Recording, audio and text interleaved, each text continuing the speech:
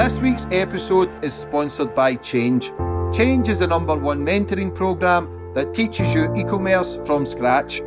Change has a real community with real results.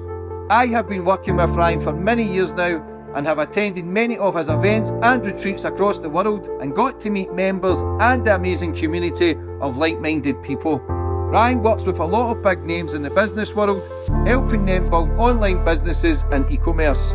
Change offers personal one-on-one support, no experience needed, but like anything, this takes time and is not a get-rich-quick scheme. If you put the work in, you will get the results. E-commerce and online shopping is getting bigger and bigger. This is a great opportunity for anyone that is looking for financial freedom. For more information, go follow Ryan on Instagram at RyanJB, and he will guide you through the steps to help you get started and build a successful online business.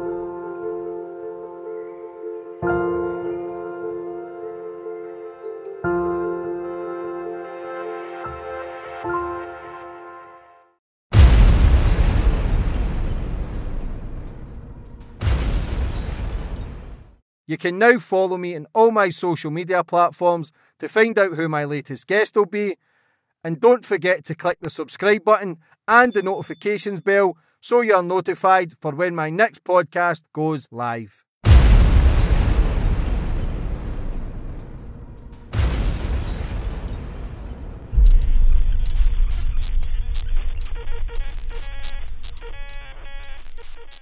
Boom, we're on.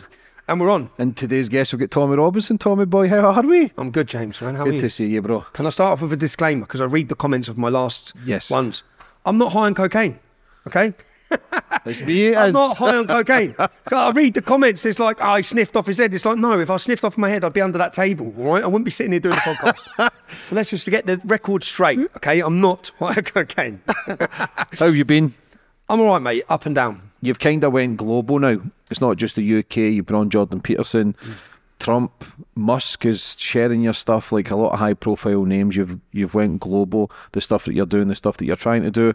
Also, we'll touch on the UK riots. You're getting the blame for a lot. We're over in Spain just now, but how are you?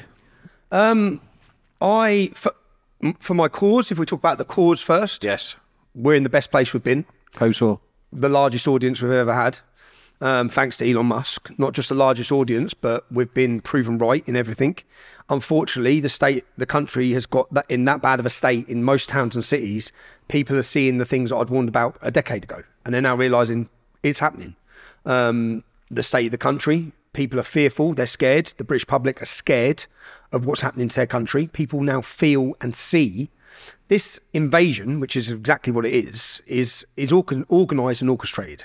It's population replacement. There's a plan to replace the European populations, and that's what we're witnessing. So if anyone doesn't think our Royal Navy could stop these boats coming into our country, is brain dead.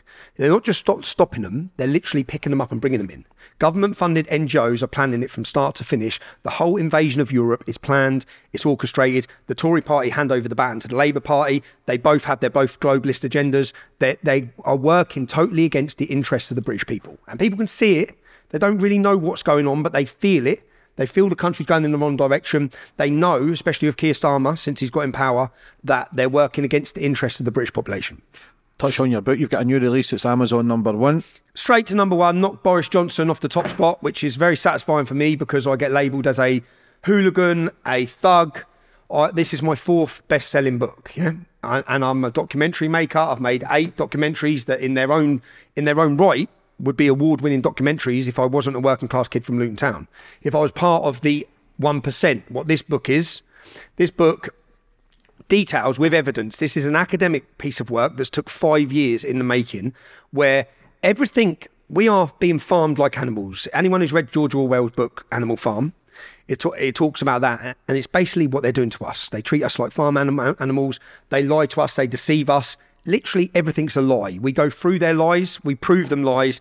In the back of the book is all the footnotes of evidence. So everything we say in here, we show you. They, when I say they, the 1%, the oligarchy, rely on the fact that we are consumed with football, with music, with our own lives, with work, that we're not looking at their plans and what they're doing. And they're quite open about it. there's a 177-page documentation by the United Nations about population replacement. Everything that's happening is happening. Now, do we want to become a minority? Is it right that we, as white Englishmen or white Scottish men, become a minority in our own country? No, it's not. So and what we look at in here is the numbers. By 2041, we're a minority. So we're running out of time. We run out of time to solve this. We look through the money bubble, the continuous just printing of money, the reason for mass immigration, how it's planned, how they destroy and attack anyone who gets in their way of their agenda. They have a massive agenda that's been planned for hundreds of years, and they're playing it out. And we're literally, anyone who gets in the way, like myself, they come for you. And then they elevate certain people who are part of the oligarchy. And most people, what I've come to realise is, say like most feminists in the UK, where the fuck were you when a generation of girls were getting raped? Where are you now on that issue? How come none of you have spoke about it? I don't believe many of them even care about the cause that they put themselves in for. They care about climbing the ladder of the oligarchy, each one of them. So that's why there's been mass silence. We look at, it goes through everything. It goes from start to finish it's basically an instruction manual. If you want to know how the world works, the truth of how it works and what they're doing, it's laid bare in this book. I'm very happy it went to #1. I think in the 7-day period, that's going to have gone to #1. I'm going to hold the biggest demonstration of British patriots the country's seen on the 26th of October. And then I'm going to be sent to prison on the 28th of October, some week, eh? Everybody's minds are full of static, full of noise. You touched on there, football, music. There's all frequencies. But again, you know the old saying, feed them bread and water, and it keeps them entertained, but they don't really ask who the real enemy is. Like, how does people disconnect, though, so they can then make a stand and open their eyes to then seeing the world, like you say, we're all treated as cattle. It's dumb them down, the schooling system, dumb them down, everything, learn from, even if we talk about feminists who wanted to work and then get jobs and then vote.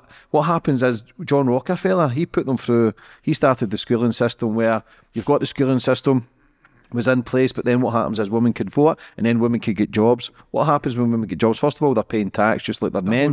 Double the tax. So, and then what happens is, your missus is away to work. What happens? Where's your kids going to go? They then get into the schooling system where they're programmed and taught how to think, how to feel, and then it becomes a mass disconnect. But now we're all grown up. I always feel as if they're 100 years ahead anyway.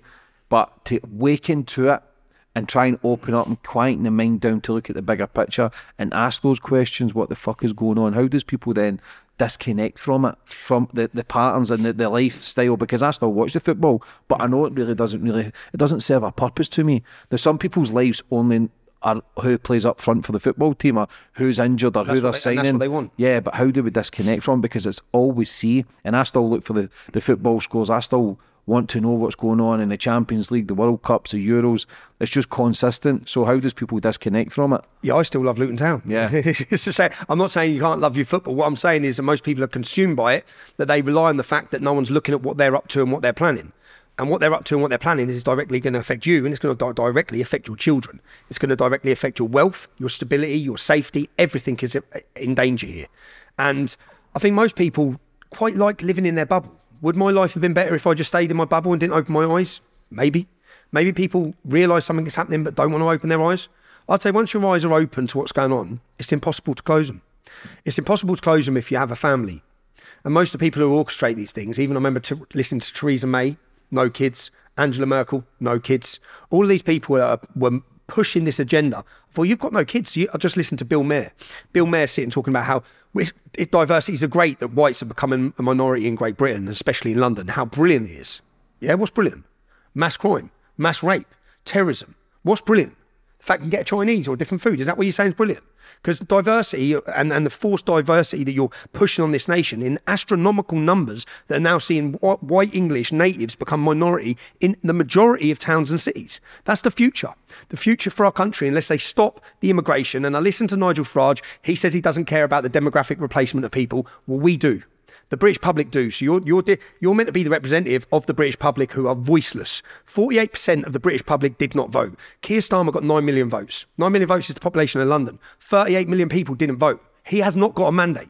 You do not have a mandate for this country to enforce the tyranny that he's enforced since he got elected. And the reason being that 48% of us didn't vote because we're disillusioned, disaffected, we don't trust them, they're corrupt. And then when we get new voices to to come and be the alternative voice, which I thought Reform Party were going to be, he stands and says mass deportations are not a possibility. Why not? They entered our country illegally. Mass deportations are needed. Every one of them that broke into this nation, that have come through 16 safe countries, rapists, killers and murderers, criminals, thieves, people whose ideology goes totally against our nation's beliefs and our culture, shouldn't be here. We need to start saying it openly as it is. They shouldn't be here. They've overstayed their welcome in many towns and cities. They've pushed it to a point now. Our women are not safe. Do you know, James, I've been away. So on the 27th of July, we held our massive rally, 100,000 people, totally peaceful. That would have really upset the establishment. It was a celebration of British identity. When I say a celebration of British identity, that's everyone who's come to Britain and wants to be part of Britain. So we had a fabulous day with music. We had a great event. The next day, I went to leave the UK. I was detained under the Terrorism Act. Now, this is where people should be really scared, okay? Because I'm detained, and their words were, under Article 7 of the Terrorism Act, this is at Folkestone Port, we believe that you could be considered in the preparation or acts of terrorism. And then they say, we know you're not, but we have the rights now to question you for 6 hours. You do not have a right to remain silent. So what do you mean I don't have a right to remain silent? If you do not answer any of the questions truthfully that we're asking you, you breach the Terrorism Act. And then they take my phone. Now give us your PIN code for your phone. I say, I'm not giving you the PIN code for my phone. Well, you do not have a right not to give you a PIN code for my phone. It's a total infringement. I'm a journalist, whether people like it or not. I know people find it hard. Yeah, I'm the most watched journalist in Great Britain. Okay, my documentaries, I've produced more documentaries than any documentary maker in the last 3 years in Great Britain. I'm probably the most renowned and recognised documentary maker now in Great Britain. My latest documentary is on 52 million views, but they still want to say you're not a journalist. Well, why not? Because I tell the truth, because I don't toe the line, because I give an alternative viewpoint. So I was detained under the Terrorism Act and questioned for 6 hours about my lawful, legal doings. Who are you working with? Who helps you do this? Do you know what their words were under this terrorism interview? How do you plan to stop the Great Replacement? It's like, are you for real? You really are? And they're going through, they went on about Israel, the Israel and Palestine conflict. And I sat there for 6 hours being grilled. Then they've got into my phone because they'd seized my phone. I refused to give them the PIN code, so I was then arrested. Then I was detained and taken to a police station. And the reason I refused, which I told them, I'm not giving you the PIN code to my phone because I don't trust you. I'm a journalist and my sources of information are protected. For example, I've done a 5-part series called The Rape of Britain. We're working on episode 6, but so many things keep getting in the way. In episode 6, we have covert recordings that make allegations against a lead Labour politician for being involved in child molestation in a certain city that we were looking at. Yeah, we have the recordings. We've given them to the police. Now, I know they questioned me about that in the interview. So I think you want to know who my sources are. That's what I believe. And in every single city, so if we look in Rochdale, if we look in Rotherham, if we look in Telford, if we look in all the cities that had the grooming scandals, we know that there were corrupt police officers. They got rid of evidence. They deleted things. Girls went in with DNA, knickers, where they'd been raped by Pakistani Muslim men, and then the knickers were lost. The DNA was lost. So I said, I don't trust you. And when I speak to someone who gives me information as a journalist, that's protected. I'm never going to give you it. So I refuse to give them my PIN code. I have to answer bail for that on the 25th when I return to the UK for terrorism. I'm probably going to be charged under the Terrorism Act, which is insane. And when all this is going on, again, I'm going to have an event against Nigel Farage. He sits there and says, well, he wasn't. He was detained for something to do with his passport. No, I wasn't. I shared, if he would have took 2 minutes research, I shared the paperwork. I was detained under the Terrorism Act for no crime. Yeah, I haven't committed no crime. They've took my phone. They're going through my phone because I then my solicitors received a email where they've gone to a judge for access into the phone to let us know that they're accessing the phone, and they wanted keywords to separate my journalism. I said, it's my work phone. Everything in there is to do with my work. You know I'm putting together a documentary, but that was when I left the UK, so I left and I haven't been back since 27th of July, and that is when all the riots kicked off. What happened with Nigel Farage? Because I know you were a big supporter of him. You were sharing Reform. You'd put all your supporters onto him. What happened? Because then he went online and says he had no connection with you or some shit like that. Well, no, it's worse than that. I wouldn't mind if he had no connection. I don't ask Nigel Farage to support me at all. What I want him to do is stop lying about me. Stop kicking us when we're down. Stop tarring us as far right. Nigel Farage has been tarred as far right. He's been tarred as a racist. So he knows what it's like when you're falsely accused of something. And then he goes and kicks the boot and does the same to us. But not just to us, to anyone in his party that speaks up for us. They're removed from seats. They're told that they can't stand in election seats if they speak publicly about Tommy Robinson. Where's your issue on freedom of speech? He has a policy where the IRA, ex-members of the IRA can join Reform, yeah? Ex-Islamic terrorists can join Reform. If you've been associated with the English Defence League, you can't. Really, Nigel? What was wrong with what the English Defence League said then? Because the English Defence League were tarred and attacked the entire time I led it. The entire time I led it, the Metropolitan Police Force have a national extremism unit that brands organisations like the BNP, like different groups. The entire time I led the English Defence League, it was branded by the police experts as a centrist organisation. It was never a far-right organisation. It had a Jewish division, a lesbian and gay division, a Sikh division, a Hindu division. Does it sound very far-right?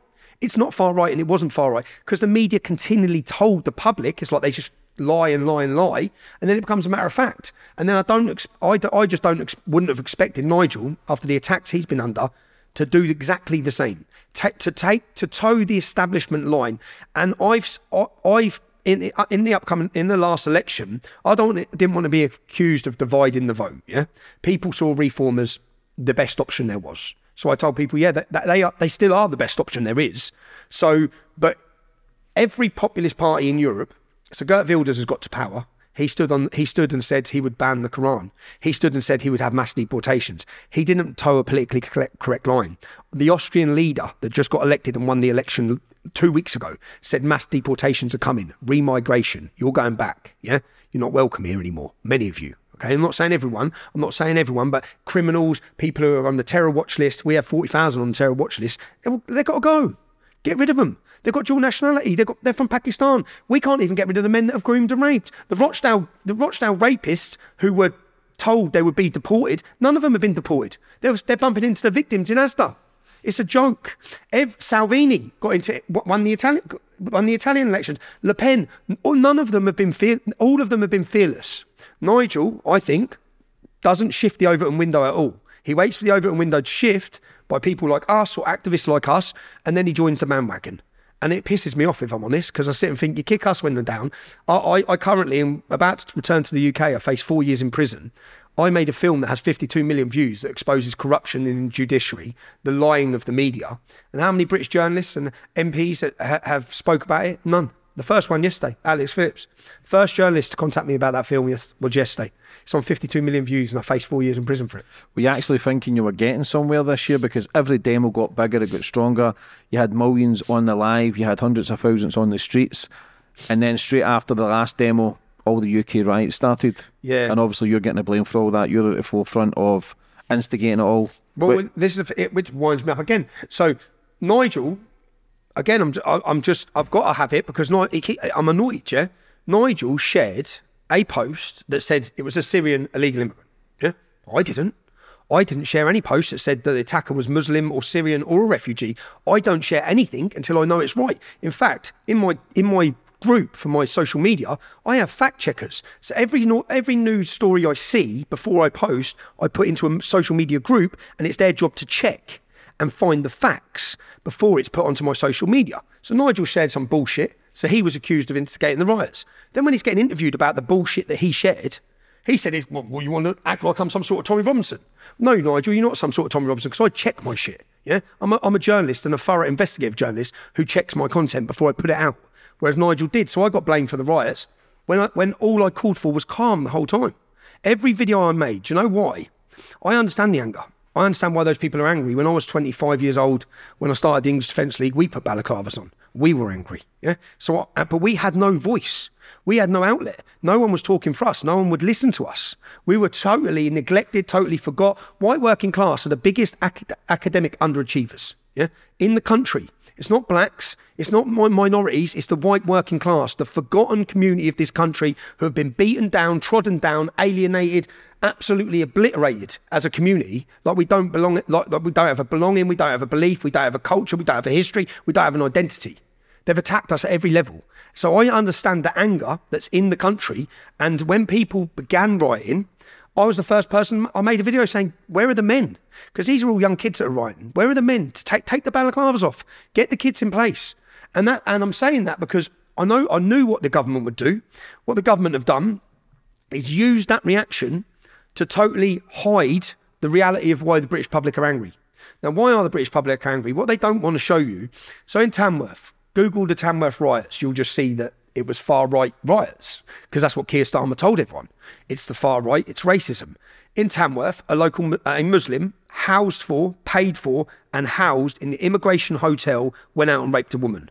I'm pretty sure it's going to piss off people in that town. Yeah, one of the people that we've paid for as taxpayers to come into our country that we didn't want, let's face it, because the majority of the British public have voted, and every poll for the last 20 years has said we want an end to mass immigration, and they've accelerated it year on year. Yeah, so people that we didn't want, if we had a controlled border, if you look at Hartlepool, Google Hartlepool, far-right racist riots. No, a Muslim terrorist who was housed in the hotel that you invited in, he went out of that hotel and stabbed a 70-year-old pensioner who went to buy a newspaper in the morning to death for Gaza. Yeah? If we look at all these towns and cities, Yarmouth, yes, one of the Muslims left the hotel and raped a woman. Do you know 12 hotels? They've left the hotels and raped women. 12. Bournemouth, where there were protests. In Bournemouth, a migrant come in, and these stories are in every town and city. A migrant come in, he come into the UK from Afghanistan. He said he was 15. So there was questions over him being 15. They put him into school. Yeah, there were questions in the school that he wasn't 15. He was sexually harassing girls in the school. I believe he threatened someone with a knife in the school. Of course, he didn't get expelled because he was a refugee. He then goes on 5 years later to stab a 21-year-old Royal Marine to death in Bournemouth town centre. At that point, even though they knew there were warnings at the start, at that point they do an investigation into this Afghan refugee. They find out that he wasn't 15 when he come in. He was 19 or 20. Then they find out he shot 2 people dead in Serbia with a machine gun on the way to Great Britain.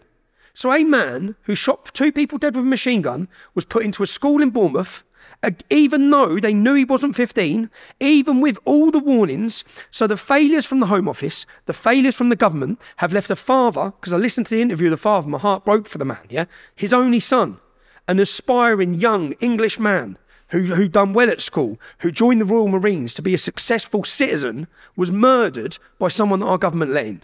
And that's just one example, and you can replicate that. For example, in the documentary that I've got coming out next week, and the reason I've stayed abroad is because I believe, we'll see this week, I believe I'll be imprisoned when I get back to the UK.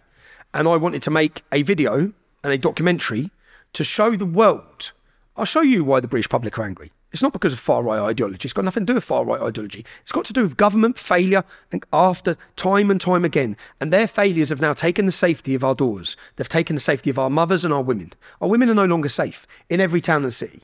And I challenge anyone to do this. Go put in refugee rape Leeds. You'll see a woman jogger got raped. Go and put in refugee. And do you know the other crazy thing? Go and put in York. Pick any city you want and put in refugee rape and you'll read a case. Like if there was one, we've got a problem. But every city in our country, refugees are raping women.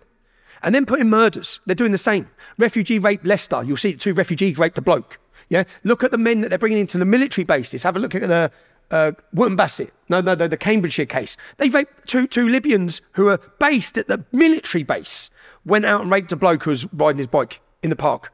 In every town and city. This is the reason the British public are angry. You've took our safety. Now, if we had controlled borders, none of these women and none of these people had to be murdered. None of the women had to be raped. None of the parents had to be fearful. We need to control the borders, and you're not controlling the borders. And even after all the anger that was vented across our entire country in the riots, yeah, this summer, they still haven't spoke about one of these problems. They still haven't addressed any of them. They've not said, okay, Keir Starmer had an opportunity to come out and be a statesman and say, we understand, we've just been elected. We understand why you're scared. We understand why you're angry. We're going to put it to bed. We're going to get rid of the people that are a danger. We're not going to let in criminals anymore. But instead, he wants to give them all amnesty, and the borders open even more. So people are angry and people are upset. As you can see, it angers me. And in my research, this documentary, we interviewed a girl. She's at Oxford University, one of the migrants in the hotel. Again, these are migrants that we're housing. We're housing, we're feeding, we're clothing. We're putting them up. He went and raped her. So he's destroyed her life. We interview her and her dad. And what's your answer to that, Keir Starmer? She's a racist, is she? Is her dad far right? Or is he a betrayed British citizen? Because you've betrayed him. Government after government have betrayed our people. And it frustrates me. So I wanted to put together a documentary, which I have done. It will go out on the 26th of October, whether I'm there or not. I believe, you said, well, we get in places. We have got places. I believe now the public are fully awake. I'm very surprised, James. We'll go out later, yeah, and meet British people on the streets. You'll be surprised how many of them are awake to everything. I'm shocked. Yeah, I'm not even surprised. I just know people are scared to lose their jobs. They're scared to lose their house. People are getting sent to prison. It's not that people just don't have the balls or the guts to then step forward and say how they really feel. We're living in a society where everybody's dumbed down to quiet and down to shut up. Oh, look what happens. The fear factor is, fear controls the world. Fear. But they didn't. I don't. But 5 years ago, I don't believe they were awake to what's happening now. Now they're awake. I'm telling you, I can see it. I see it everywhere I go. I'm shocked at people, the old people coming up to me are reading, watching, everything, fully awake to it. And what Keir Starmer's tyrannical government done is they saw Britain, I believe, truthfully believe, is on the verge of a revolution with the public. The public are awake. We know it's not right, and we want our country back. Yeah, and that message is what we gave loud and clear. First of all in June, and then on the 27th of July. Now, when 100,000 patriots travelled to London, that would have terrified the establishment, terrified them. So what did they do with the riots? They live streamed, they sent camera crews, and my heart breaks for the men that are in jail. We currently have political prisoners. People need to realise that. Because we've gone and we've interviewed the families for our upcoming documentary. Men who shouted, Allah, Allah, Allah, who the fuck is Allah, were given 18 months in prison. Okay? One lad said, whose streets are streets, waved his St. George's flag. 2 years. 2 years. Like, what? You emptied the prisons of rapists, criminals and real criminals, and you've put in hard-working British men. The men that have gone to jail for many of these riots, yes, there were men that overstepped the line. Yes, there were men that were violent. And if they were in those riots and rioting and burning things, they deserved the full weight of the law against them. But that's not who they locked up. They locked up people for sharing memes. They locked up people for sharing memes. The meme one lad shared was a boat arriving with lots of Muslims running onto the beach saying, what about when it's in your town? Well, what about when it is in your town? Because now it is in your town. I spoke to a woman last week who said she used to hate me. She said now they've filled a local hotel at the end of her little village. And she said, we're all scared. So welcome to the real world. Welcome to how we've been brought up with that in Luton Town. I know what it's like. So, and I just think that the public were there. They saw the mass awakening. There's been a mass awakening for everything, not just immigration, big pharma, all these things. People are joining the dots together to understand that we are controlled, the government are elected, we don't live in a democracy, we don't have freedom of speech. We don't. We simply do not have it. We live in a post-free speech era.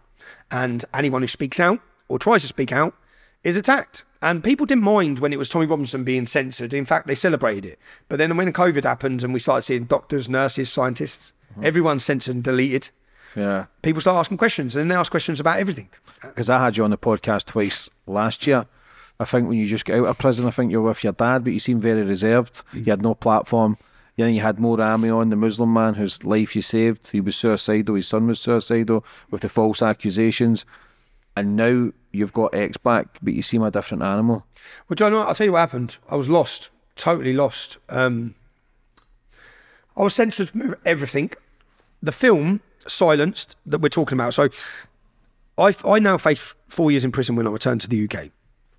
I made a film. There was a story where a Syrian refugee had a bottle of water poured over him. That was the story.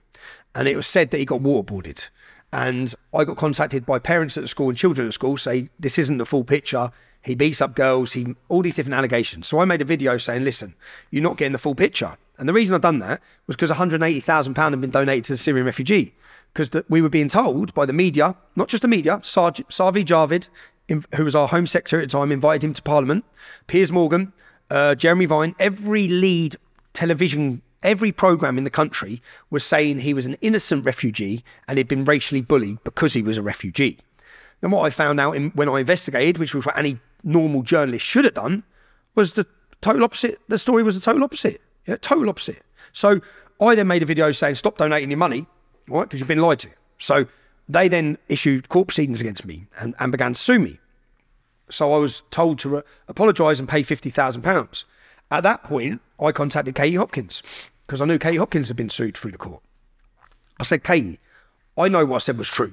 She said, Tommy, you can't win. I said, no, but how can't I win? I've only reported as a journalist what I've been told by families. She said, I'm telling you can't win. Do you know what they've done to me? And then she went through what they'd done to her. And she said that, so her new husband had savings in his account from before he got with her. They took it all. The banks took it all. The court took it all. So they wiped her totally out. Yeah, which was the purpose of these court proceedings. It's a process of lawfare. When they try to shut you up, if they can't shut you up, bankrupt them. It's like Alex Jones. Look at everyone who spoke out. They've all been bankrupt. So they took me through the courts. I not stupidly actually, I refused to back down. The reason I refused to back down is in the middle of this story, there's a child called Bailey. When this story blew up all over the country, this English boy was called a racist by all the media, by everyone. He was a racist bully. That's what the story was.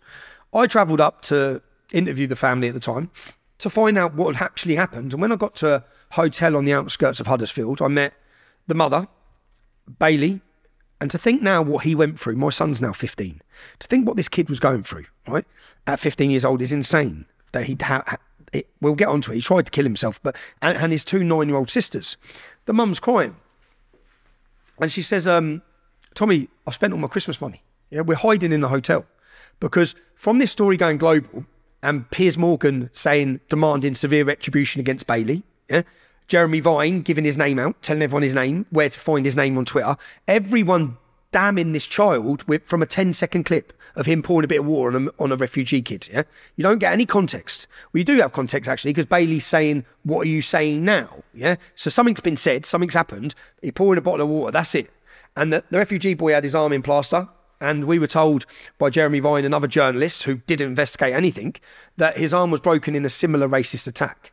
So I go up and meet this family and I look, and the 2 little 9-year-old sisters, they've had to be escorted out of their house with police escort because there was a threat to life. Muslims had turned up in gangs at the school and the house, threatening to rape, kill the family. Yeah, and so I said, well, where are you going to stay? She said, we've got nowhere to stay.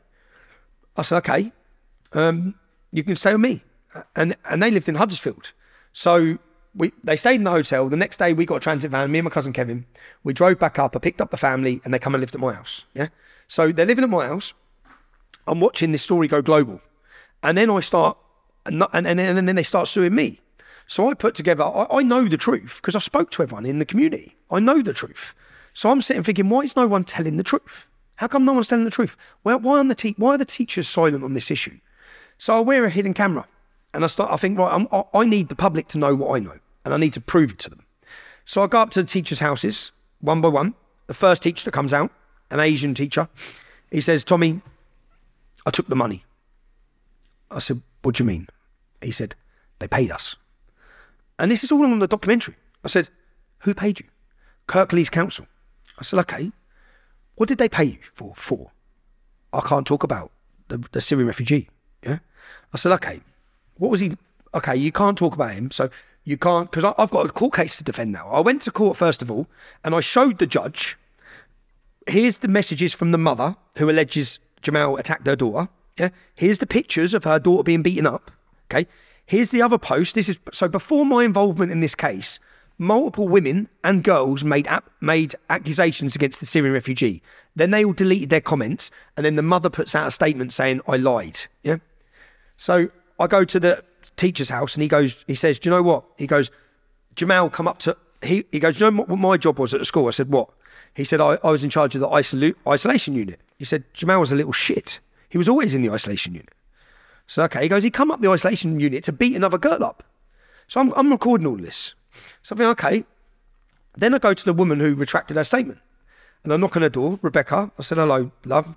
Do you know why I'm here? They're saying I've lied. They've told the public that I lied about this case. She said, Tommy, they're threatening to rape us. I said, who threatened to rape you? She said, all the Muslims. She said, they're threatening to rape me and my daughter. I've got all this on camera. So I said, that makes sense. So your retraction statement wasn't actually a retraction statement because you lied. She said, no. I said, so was Jamal involved in attacking your daughter? She said, yes, but I'm too scared. I said, and I fully understand why you're scared. So I said, okay. So I've recorded all this thing, right, I'm proving my case. I then go to the head teacher's house. Head teacher comes out and he explains that they blackmailed him, all on camera, when he says they, he says this come from the top. Theresa May spoke about this at a United Nations meeting, and then they come into my office. They forced him to sign a non-disclosure agreement. I say forced him, they probably paid him, because we put in a freedom of information request, and the local council headed by Mufti Pandor, so a Muslim gentleman who runs the council. So you got, when I started looking at it, all started unravelling. The Muslim who runs the council, his brother is Mufti Pandor. So Shabir Pandor runs the council. Mufti Pandor is an imam who organised the protests outside the Batley school when the teacher had to go into hiding. So when this hit off in Huddersfield, his brother from there's 40 mosques closer, but his brother comes from Dewsbury, Batley, to organise protests outside this school as well. Yeah, so they're all involved in it. And at this time, in this city, was the biggest grooming scandal, Muslim grooming scandal. So they got rid of the grooming scandal, and this story, which painted the Syrian refugee as a victim of racism, was a world news story. Yeah, pumped around the entire globe, absolutely pumped. And the more I looked into the story, the video didn't organically go viral. The video was 6 weeks prior. The school had dealt with the incident. It had all been dealt with. Bailey got a telling off for grabbing him. There was an investigation. It was done and dealt with. The day before the video goes viral, a GoFundMe set up. They planned it all. Yeah? So I'm looking again, this whole thing's been planned. How did they keep the silence? And then the head teacher says, they made me sign a non-disclosure agreement. I said, and then so I go to another teacher's house, and a woman answers and says, he's not going to talk to you, Tommy. And it was her son I was looking for. She goes, I can't talk to you either. I said, why can't you talk to me? She said, I'm not allowed to. I said, why wouldn't you be allowed to talk to me? She said, I'm a chair of governors at school. I said, they paid you as well. She said, yeah. And I got it all on camera. So they literally paid everyone so no one could tell the truth. So then I get the school records, and the school records show that the Syrian refugee was caught with a knife and screwdriver at school. Didn't get expelled. The school records show that he stabbed another pupil at school, right? So I put all of this together. I then turn up at court. First of all, I argue I'm a journalist, and as a journalist, I reported what I was told. The judge didn't recognise that and said, no, you have to prove this as truth. So then I had to fight and prove that the only accusations I said that Jamal threatened to stab someone. I said he threatened to stab Bailey and he attacked girls. Well, when I actually went around knocking at the doors, I find out that I get another girl, he spat in her face and slapped her. I get another girl he beat up with a hockey stick. I find another boy who witnessed him beat up the girl with a hockey stick. I find out far worse allegations than what I've been told. So I piece it all together. I go to court and I'm thinking, I'm proving that this entire story has been fabricated from start to finish. And I produce it to the judge in the trial. We go to trial. Now, in all the emails, because I've recovered everything, I've got everything, yeah? Well, not everything, because lots of it was blacked out. We weren't allowed to see lots of it. But in the emails, Jamal had a caseworker. His caseworker says, who worked for Jamal, says he wasn't the innocent party that's being portrayed, yeah? Every bit of evidence pointing to the fact that what I'd reported was the truth. 7 teachers on covert recordings. So I produced it all to the judge. The judge lists everything that I showed. He rules against me. So he says that the 7 teachers and 5 pupils that come and testified. Now, I'd done an interview yesterday of Alex Phillips, and I broke down in the interview about it because 5 children come to court and testified. One of the girls is a young girl called Charlie. Well, I knocked on her door wearing a covert camera, which is what I've done with this whole investigation, is covert recordings. I knocked on the door. She answered. She was being homeschooled at the time. She didn't like me. And I sat down in her house and spoke to her about Jamal and about Bailey. Now, she was attacked. She says, because she put up on social media, she was attacked with a hockey stick. So I said to her, okay, why did you delete the post? She said, because everyone was threatening me. She said, everyone was threatening me. I had about 200 threats. My mum come in, and her mum sits there and says, I made her delete the post. I said, well, will you testify? Because then I think, I've got to prove this, yeah? And I can't prove it without people coming to court. So will you testify? She said, yeah. I said, okay. And then I got 5 pupils, another boy. So when he gets his broken arm, when I knock at the head teacher's house, the head teacher tells me, he sits, and bearing in mind, if you're watching this, I'm going to jail for this next week, yeah? It's insane, right? So the head teacher sits down and says, as I go to his house 3 times, he says, do you know how he broke his arm? I said, no, I don't, but I did. He said he was attacking a boy 4 years younger than him. He had a boy who was 4 years younger than him in a headlock, and someone pushed him off. That's how he broke his arm. I said, but the media told us it was a racist attack. He said, total opposite. So I went and found the little boy who he was attacking, and I interviewed the little boy who was about this big. But now, year 7 to year 11.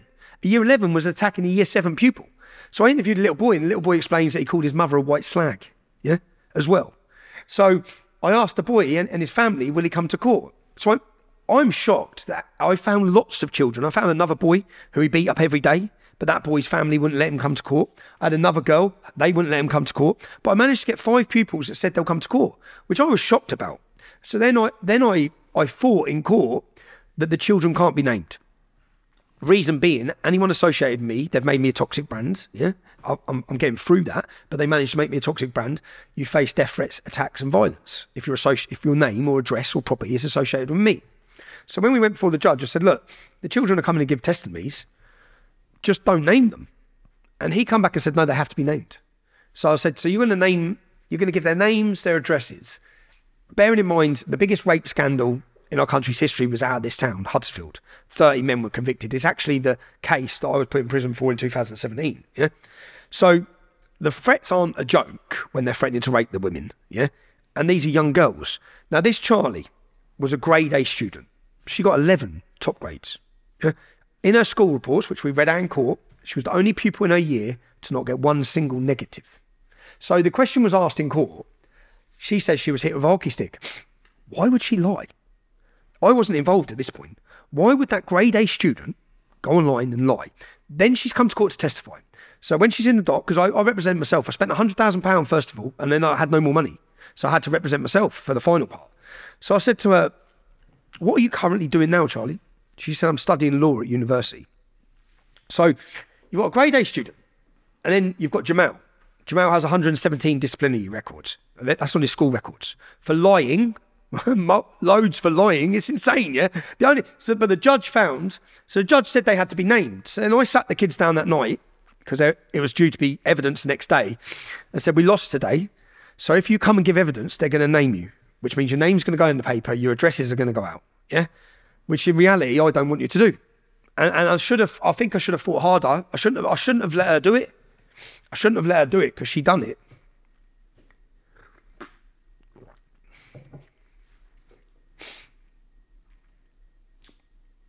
She testified and bravely, do you know stress in a court? Anyone knows the stress in a court. To be a 15-year-old child, to come 4 hours to the capital city, that she's never even been to the capital city, to be in a capital city, to then be put on the dock and grilled by barristers and defence teams.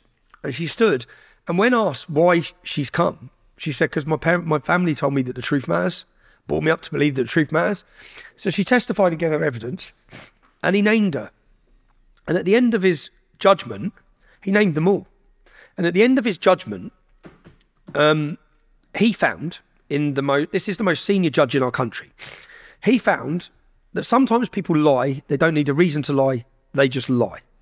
So I don't give a shit. You called me a liar to the whole country, but now you're calling this grade A student, and her name is forever etched in the newspapers and online, yeah? She dropped out of her university course. She had a total breakdown from this.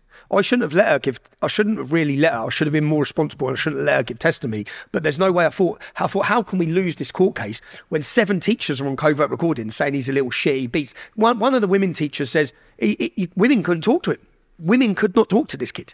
His opinion of women was devastating. I said, what was he like? She said he was a horrible little shit. That's the teacher. Yeah, that's the teacher. Another girl come to court and gave testimony that he slapped her and spat in her face. So the judge found that these 5 pupils just come and committed perjury. Because to find against me, he had to find they all lied. And he said that everyone lied, apart from Jamal. And the only person to give evidence for Jamal was his dad, Jihad. His dad's fucking name's Jihad, yeah? So it's mental. So and the judge found this. So he rules against me. He hits me for £1.6 million, yeah? Which was the purpose of this. This is lawfare. That's what the reason of this was. This was to destroy me, to take everything I own, to bankrupt me and leave me on the bottom. Yeah, that's why they've done it. It's what they've tried to do. So he bankrupts me, and I then leave the country. I come out, and do you know what? I've done a podcast with Katie Hopkins, and our stories are exactly the same. She gets made bankrupt. She thinks, you know what? My kids are better off without me. She leaves to America. because she doesn't want her kids to forever be tarnished with the name that they've now managed to give her. She was the most hated woman in Britain, not anymore, the most loved, because we now see, people have seen through their bullshit and their lies. But she was hated, and as I spoke to her, so she left, I come out, I went and spent 28 days at rehab, straight after the court case. And do you know when I went to the rehab, I sat there, and it was the first time you deeply look at yourself as well, and I needed a break, man. I absolutely felt broken, exhausted, tired. They went and told the whole country I fucking lied, and I knew I had this documentary which proved everything, yeah? But what the judge done, he said, if any of this is ever shown, you receive a 2-year prison sentence. Because I found this big, fat, overweight mess who's never had a missus or kids, because I looked him up. So whatever they've got on him, yeah? And bearing in mind, so people who trust the judiciary think we have a legal system, a justice system. We have a legal system. When they want to hit you with it, they will hit you with it. Now, Johnny Depp, the same court that found against me, found against Johnny Depp in the UK, yeah? Ruled against all the evidence. So police officers come to court and give evidence, they ignored them. And they found and ruled against Johnny Depp. They ruled for his wife for the political reason of the Me Too movement, when in reality, as soon as Johnny Depp gets the public to be able to watch the case in America, because it's different in America, he clears his name. But I've never been, so I come out of court, given an injunction. I didn't even fucking read the injunction. It just said you can't air your film, basically, yeah? You can't air your documentary, or you get 2 years in prison. I come out, I spent 28 days at rehab. I sat there. You have to sit around with a group of people. I don't know if you've ever... You have to sit around. Meetings? Yeah, you sit around, and you have to... Everyone says, why are you here? Yeah, first day.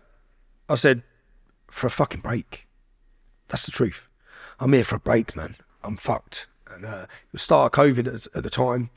There was nowhere to go, and then you don't have your phone. And then then I sat there talking about my life, and I cried my eyes out with it. I couldn't believe it. And I would always have sat and said, people who sit and talk about their problems are pussies. Yeah, stop, man the fuck up. That's what I always would have said, and I felt like that's what I would have said to my son as well. Don't cry, boys don't cry. Men are tough. We deal with shit, right? But really, you just bury it. So I sat there, and every time I tried to talk, I was shocked because I just blabbered and had a breakdown. And I thought, because I'd probably, up until that point, this was only 2019 or 20, was it, or even 21, I had never spoke about any of probably my fears. And what I realised is that everything that drives me to a dark place is what I'm scared of, and probably never want to admit you're scared of anything. So it's all fears. And my fears aren't coming from getting hurt or killed. Couldn't give a shit. I walk into them, yeah. My fears are from the establishment and what they're going to do to me and my family. And it's what they have done. And it's what's about to happen now. So again, now I'm going back to face, 4 years in prison? Are they going to let them have me in prison? Are they going to put me on solitary confinement for 2 years? Am I going to sit in a room without leaving it for the next 2 years? Am I going to see anyone? So all of these fears, but do you know where? So I decided for the first time in my activism and my life of activism since 2009, when I started the English Defence League, I went full 100% into it. And I made that decision and shook my cousin's hand and said, you can't put 1 foot into this. You can't, yeah? I've grown up with the Muslim community. I know how they work. They work on fear. You show them one bit of fear, you're fucked, yeah? They actually respect strength. They actually do, yeah? I said, if I run once, I'll be running for the rest of my life, so we can't run, yeah? So I have to just stand on this point, and I become a great leader for the English Defence League. A bad husband, I've said this in many interviews, a terrible husband, probably a shit dad, but I was a great leader, yeah? And that's why the English Defence League become a household name across the world, not just in England. We went 100% into it. And I always said, I've made decisions in this time that have landed me in prison. I've illegally entered America. I've done so many things, but I didn't care about the consequence, because I always said, if you worry about consequence, you're never going to bring about change. You have to be a revolutionist to bring about change. We have to just do what we need. I believe is right to do to wake up the public to bring about that change. So then I'm given this injunction, and I failed myself. I failed myself as a journalist. I failed myself as an activist. I failed myself because I allowed them to silence me, something I hadn't let them do for years. And I allowed them to because I was scared. I was scared of prison. I'd seen the effect it had on myself mentally, the solitary confinement. I was fucked. In 2017, I went into jail one person and come out a different person. And it sounds mad, but I was fucked, yeah, in communicating with my family, in everything. So I knew that took ages to get back to any sort of normality. I knew the effect it had on my children. So I made the decision not to air the film when I should have walked out of court and just pressed play. I should have walked out of court and said, you see you, Justice Nicklin, I believe in freedom of speech. I believe in freedom of the press. I totally believe in what I stand for. So I should have played the film, and I bottled it. So I bottled it, and then I've moved to Tenerife. I moved to Tenerife. As I said, I was in a bad place. This film, if you watch it, resulted in my divorce. It resulted in threats to murder my family. It resulted in my ex-wife now making the decision to put the children first, the best decision she ever made, and me living separately and leaving the family home. So I went to Tenerife and I booked into a martial arts camp. I spoke to you about it, didn't I? Mm. I booked into a martial arts camp. Where was that? Steve Costa Fitness. Absolutely brilliant, man. Do you know, so what I tried to do, you know Jason Vale? The juice guy? Jason Vale, the juice guy, yeah? So I went, sounds gay, I went before this. I went to a juice camp. I went to a juice camp, and it was to reset. I think every year, everyone should have a reset. A reality check, a time alone, a time to think, a time to detox. I was abusing myself, abusing my body. So I went to this juice camp. I went with my mate. And the benefit it had for me in 1 week there, it benefited me so much, man. This was the year before. So it benefited me so much. And then it got to that point. So I went again to the juice camp. And I went with my mate, Madly, who's called Jamal. Pakistani Muslim boy from Luton, who I grew up with, yeah? We went together. Now, Jason Vale come to the juice camp each time I was there. So he was there the whole time I was there for a week. We played volleyball together. You do long walks in the morning. I'd never gone on walks. You go on hikes. You don't eat. You're given juices. You're given detox stuff. It's a health week. It's beautiful. It's in the middle of nowhere. There's no distractions. Time to think about everything. Yoga. So this time I think, right, I'll go reset again. I need a reset again. I'll go to Jason Vale's. So I go to book online and I get an email back from him, from them saying, sorry, you're not allowed to come. So what do you mean I'm not allowed to come? So then they say, well, sorry, we've had to make this decision based on a business that we don't want you here. Yeah. So I thought, I spent 2 weeks with you. You were sound with me, proper sound with me. So was everyone I was there. Everyone liked me. I got on with everyone. So then I rang him up and I recorded him. And he goes, Tommy, I'm sorry, man. Look, it's not you. I know you're not the person they say you are. I know you're not because I've met you. But I just can't. It's a business decision. I said, so everything you say is bullshit. Because he stands and gives this big speech about how this is the place where you can come and forget about your life, whatever you've got going on in your life, whoever you are, come here, reset. Yeah. And I'll be honest. So I recorded the conversation. I recorded everything, and then I thought, you fucking arsehole, yeah? And because I needed that reset. I needed a time. And I felt that he pushes himself, Jason does, and I watched it through COVID. I'm still happy he spoke out against COVID, and he was one of the people who spoke. But he's a working class lad, yeah, who's done very well. You hear his life story. When you go to the juice camp, you hear his life story. I respected him. And then I thought, you're a coward. You know I'm not that guy. In fact, you don't just know I'm not that guy, but I just stayed in a room with a Pakistani Muslim, my mate, who you met. You saw our friendship. So you know it's all bullshit what they're saying. So I'm going through that, and then but he didn't. But I didn't share the video. Why? Because I believe it's a brilliant place to reset. I read a message.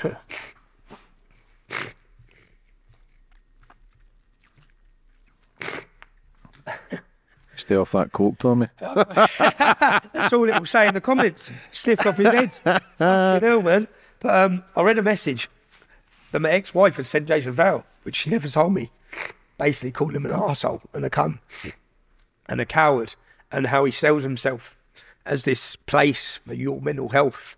And yet, she says when her husband needed it, he blanked it through pressure of what he knew wasn't the truth. But I would still say it was an amazing place to go. And if you need a reset in your life, then it was brilliant. But then I found Steve Costa Fitness, yeah. So I was looking for somewhere to go. I booked in this place for 3 weeks.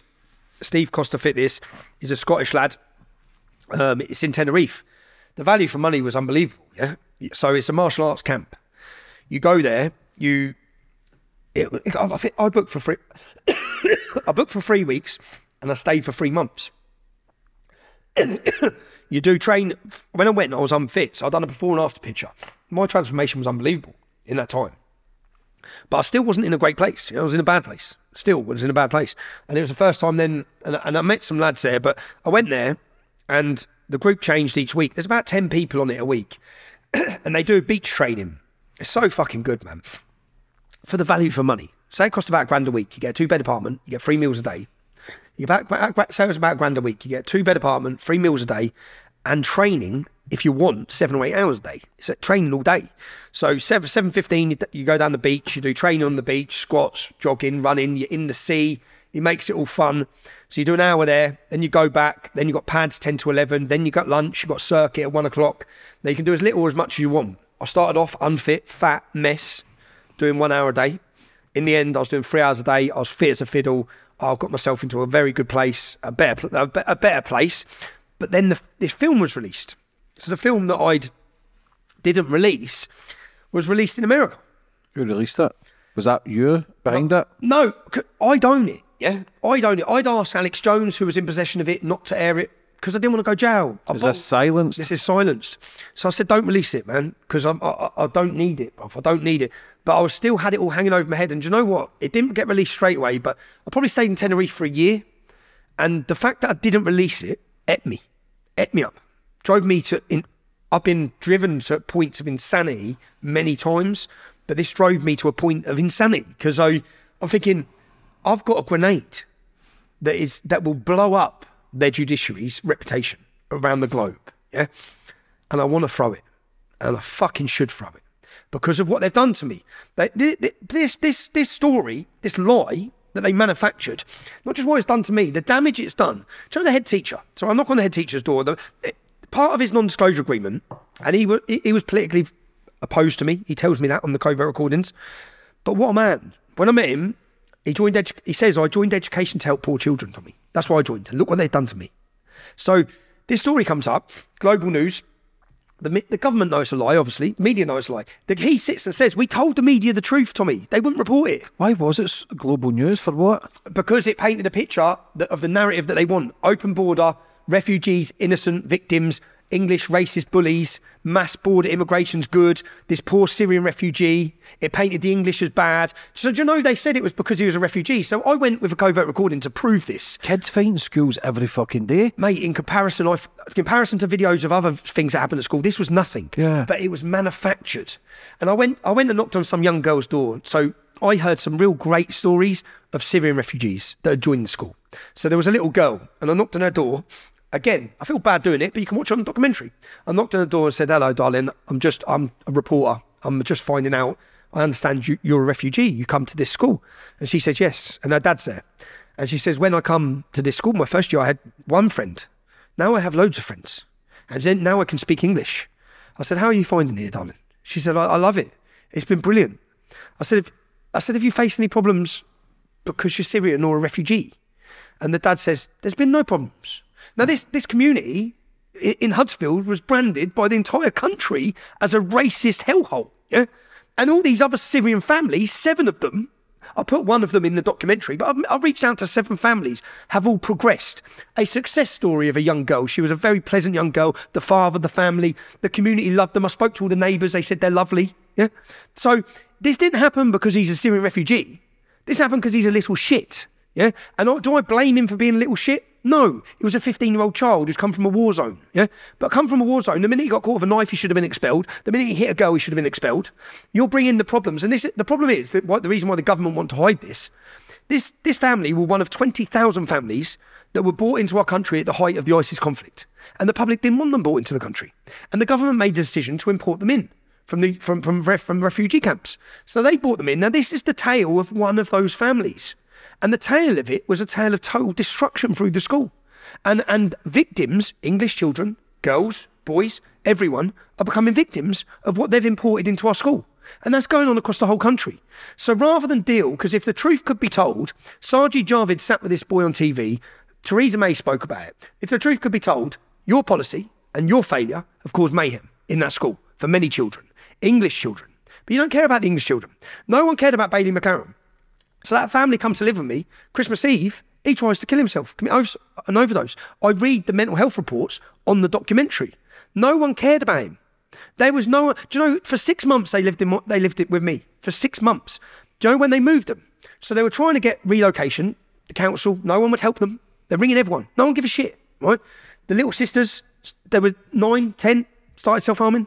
Yeah, there was then I said, give me the phone. Yeah, I said, how the fuck have you not got these kids in education? They're 10 years old. 6 months it's been. They're sitting here. How have you not put them in a school place?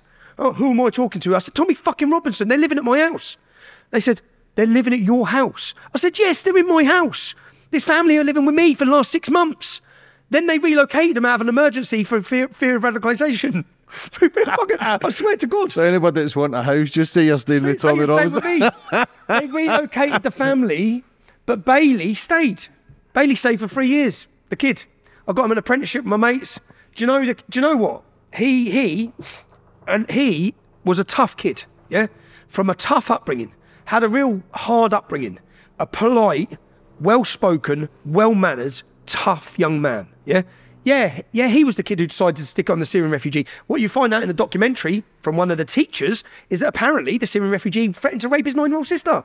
But the public wasn't given any of this information. Now, I'm a journalist. It's my job to give you this information.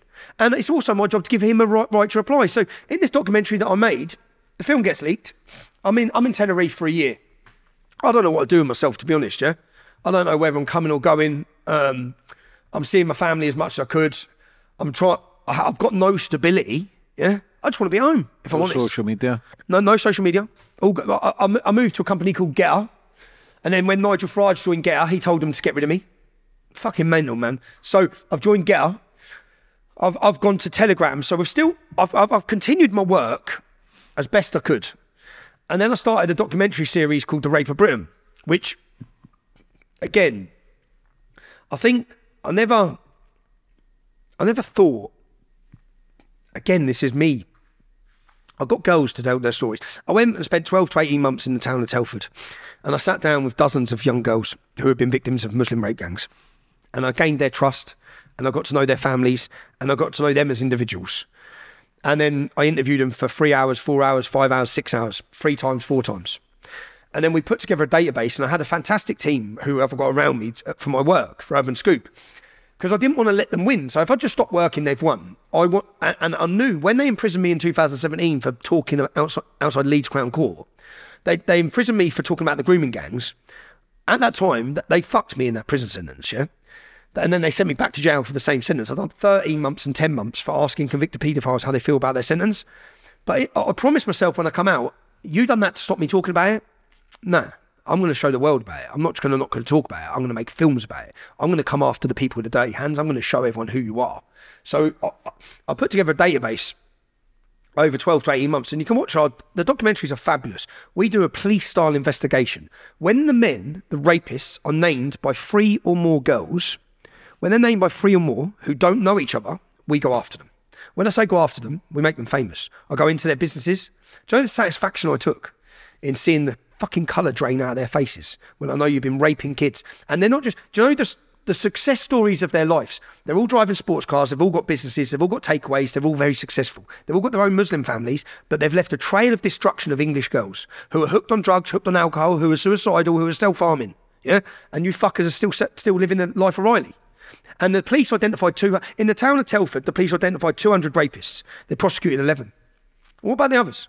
So then I thought, right, well, I'll come to Telford. The reason I chose Telford has a 1.7% Muslim population. The police identified 200 men. There's only 1,000 Muslim men in Telford. So I thought I can find out everything I need to know about you lot in Telford. I can do my I found out everything, yeah? I knew where they lived. I put trackers on their cars. We had bugs. We went to town on their gangs, yeah? And they had no idea.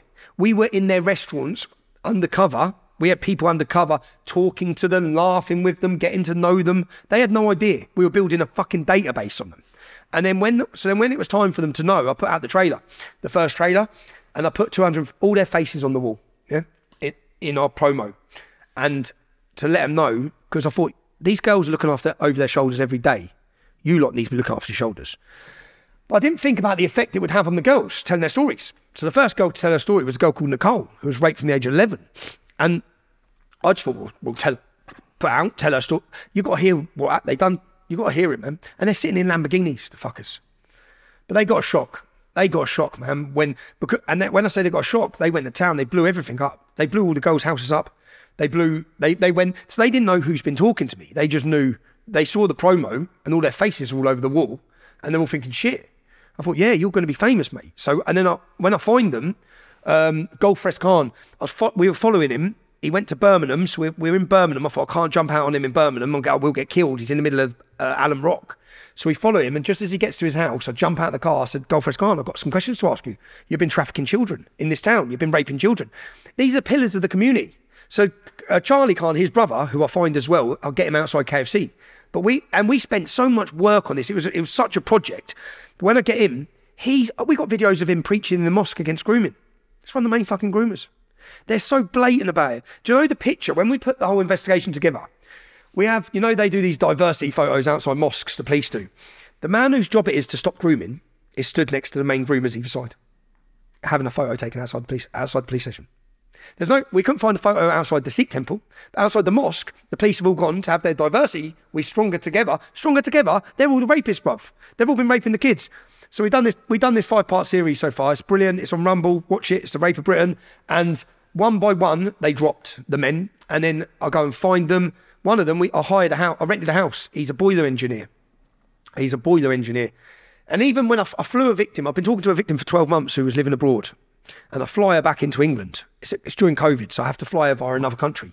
She comes in and I'm waiting at the airport, and the police nicked her. The police nicked her for malicious communications because she named her rapists online. It's insane. The cover-up attempt that's still going on in our authorities and police to silence the victims and anyone talking about it, which is what they done when they put me in prison. So I thought, I'll make this documentary. But do you know how disheartening it was making it at a time when you're... It's deflated.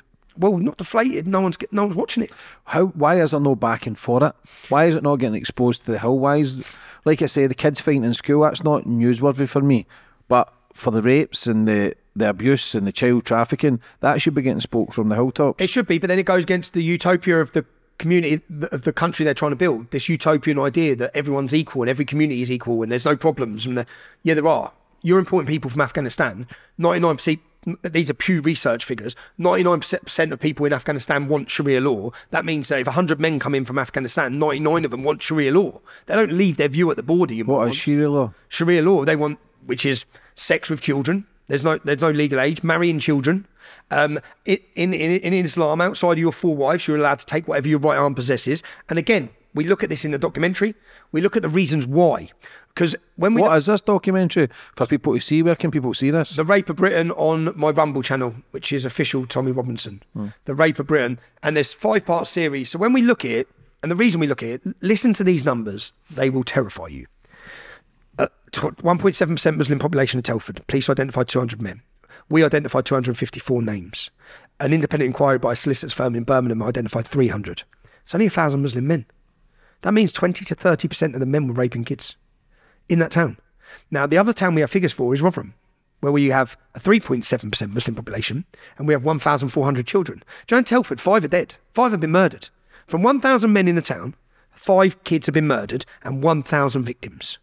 If you want to understand how big the problem is, we only have the numbers on Telford and Rotherham. There's no Muslims there. I remember when I was going up to Telford, everyone was like, you need to be careful here. They run everything. I think, run everything. I'm from Luton Town. 50%. We've had it with them for years, right? No one in Luton, we didn't back down to them. How the fuck are they running your town with 1,000 men? But they do. They're like a mafia. The Benalis, that was their family, that's their gang name, which is to do with a tribal region they're from in Pakistan, where they've come from. The Benalis. That was their gang name. And you've even got Amir Khan doing videos going, big up the Benalis. Yeah? This is their reach. They control the heroin, they control the drugs, their violence, they control everything in that town. But I got my satisfaction come when none of them knew who I was coming after next. So I'm sitting there, but I'm thinking I'm getting you, but I weren't really thinking of the girls because Nicole had a breakdown. Each girl had a breakdown. We're telling their stories. They're putting their faces up. Documentary after documentary. So then we tried, by episode 3, I thought, right, we need to work on the centre. Would that go against them in court because they've already put information out there? How does that work? No, because the girls would get... Mate, the third... They gave statements? Nicole gave a statement, had a DNA, she was pregnant at 13, they got the fetus of the baby, and they still ain't charged him. They're just not charged him. Why? Because if they charged them, 200 of them, see, they're basically making a handful of arrests in each town and city. And you cannot rely. So Telford police are totally corrupt. In episode 2, we find Inspector Jim Bayliss. We get witnesses that he was taking money off the gangs. I go and find him and confront him in the documentary. And he leaves a year before his pension. So the police knew. They obviously got rid of him with a little handshake. They knew he was working with the gangs. I go and find him and confront him, saying, how did no more cases go? And cases collapsed. Cases he was in charge of Muslim paedophiles collapsed. Bent police officers are working for him because there's so much money involved. They run everything. So, and when you look at what they're doing, we wouldn't have the prison places. We wouldn't have the court spaces. We wouldn't have the cost to take every one of these rapists. There's been that many rapes, and there are that many of them involved in raping children, that they're just putting 10 or 20. And the best thing that's happened is when police forces, say from Yorkshire or from different cities, it's handed over to the National Crime Agency. Because the National Crime Agency aren't in the town. So there's no way the Pakistani gangs can have influence in the police in the National Crime Agency. So the National Crime Agency come into a town and then just obliterate them, which is what we've been seeing. When you see 30, 40, 50 of them getting done in different towns and cities, it's not the local police. Local police do nothing. So what causes them then to with the grooming gangs? Because there's fights on both sides, both arguments on how with Islam you take away religion, you take away skin colour. Are these people just bad, or do you believe a religion they're following causes that? Because then on the other hand, I'm regularly back and forth to Dubai, one of the safest cities in the world, Muslim city, unbelievable, people are friendly, great energy, everybody wants to help, 0% crime rate, near enough. There's a lot of things that's amazing there. So how can you then say one... Well, do you know what I'm saying? You can't blame Muslims for everything when you've got a Muslim city there that's one of the most thriving in the world as well. Do you know what I'm saying? Yeah, that's the mask. That's the mask there has. But I interviewed a Muslim girl who was forced to go back to her husband who beat her and raped her. Yeah, and she was forced by the Dubai police because she's not allowed to leave him because that's under Sharia law. So there's a mask that it looks beautiful and you can drink alcohol and you can party and there's prostitutes everywhere and everyone's taking drugs. That's fucking not an Islamic state.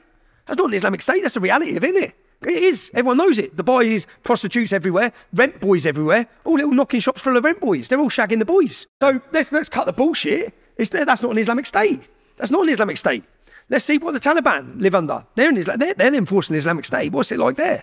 What's it like for non-Muslims? So I always ask, in the UK, Muslim men, especially Pakistanis, Muslims make up 4 to 5%, they say, yeah, of the British population. They're responsible for 90% of the convictions of groups of men that rape kids. 90%. So why? So this is what, you're not even allowed to ask this question. This is why I'm hated. Why aren't the Sikhs? The Sikhs have come here in numbers. How come there's no groups of Sikh men, 10 of them, that are raping young kids? How come there's no groups of Jamaican men in a group of 10 that are acting this way? Or Jews? Or Hindus? Why is it Muslims in every town and city? We've got 65 fucking cities where they've been doing it, that have been systematically raping and torturing. So we look at what the men said. I've done another presentation called The Rape of Britain. It's an hour and 20 minutes where I take what the men said in court. Don't take my word for it. The Somalian in Bristol said it was a religious duty to do it. Other of them commented the women shouldn't have been out late at night. Other of them said they shouldn't dress like that. It's all to do with their culture and their religious beliefs. So that's my belief, yeah? But I said, if you want to do an independent inquiry, take the Quran, let's have an independent inquiry into it. Independent. Into whether this book instructs and allows violence, war, rape and jihad against non-Muslims, because I know it does. So why are we allowing it to be pushed throughout our whole country? But that was The Rape of Britain. I made that 5-part series, and in that, they blew up houses. You see them. They go to the families' houses. They set fire to them. Police do nothing.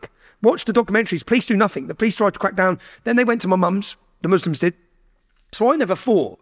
They rang me up. You listen to them on the documentary. They ring me up and tell me they're going to rape my daughters. They're going to get them outside school and rape my daughters. I identify who it is on the phone. I give it to the police. No arrests. You can listen to them phone me on the documentary. Then my mum's next door neighbour says, there's been a car full of Asian, Muslim, like Pakistani lads videoing my mum's house. So I get the number plate and I check the number plate through a private investigator and I get an address in Dudley. So I look at who lives at the address in Dudley, I think, right, and I go on his Facebook, and he's friends with all the rapists from Telford.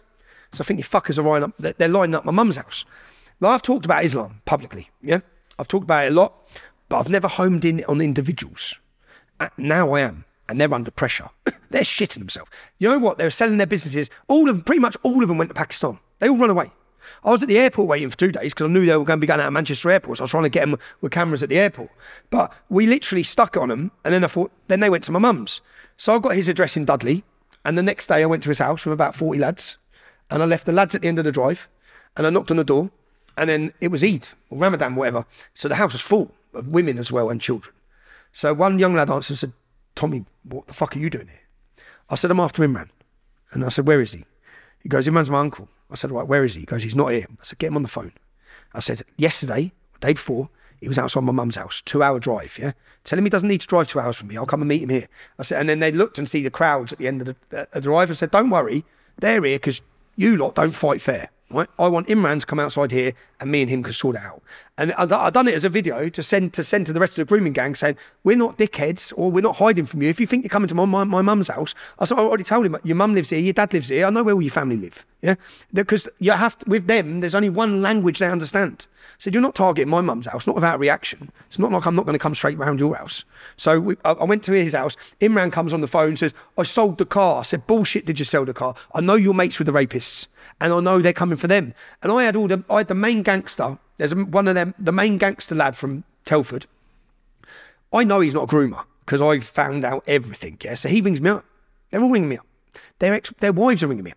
The Pakistanis' wives are ringing me up. They're raping their own kids.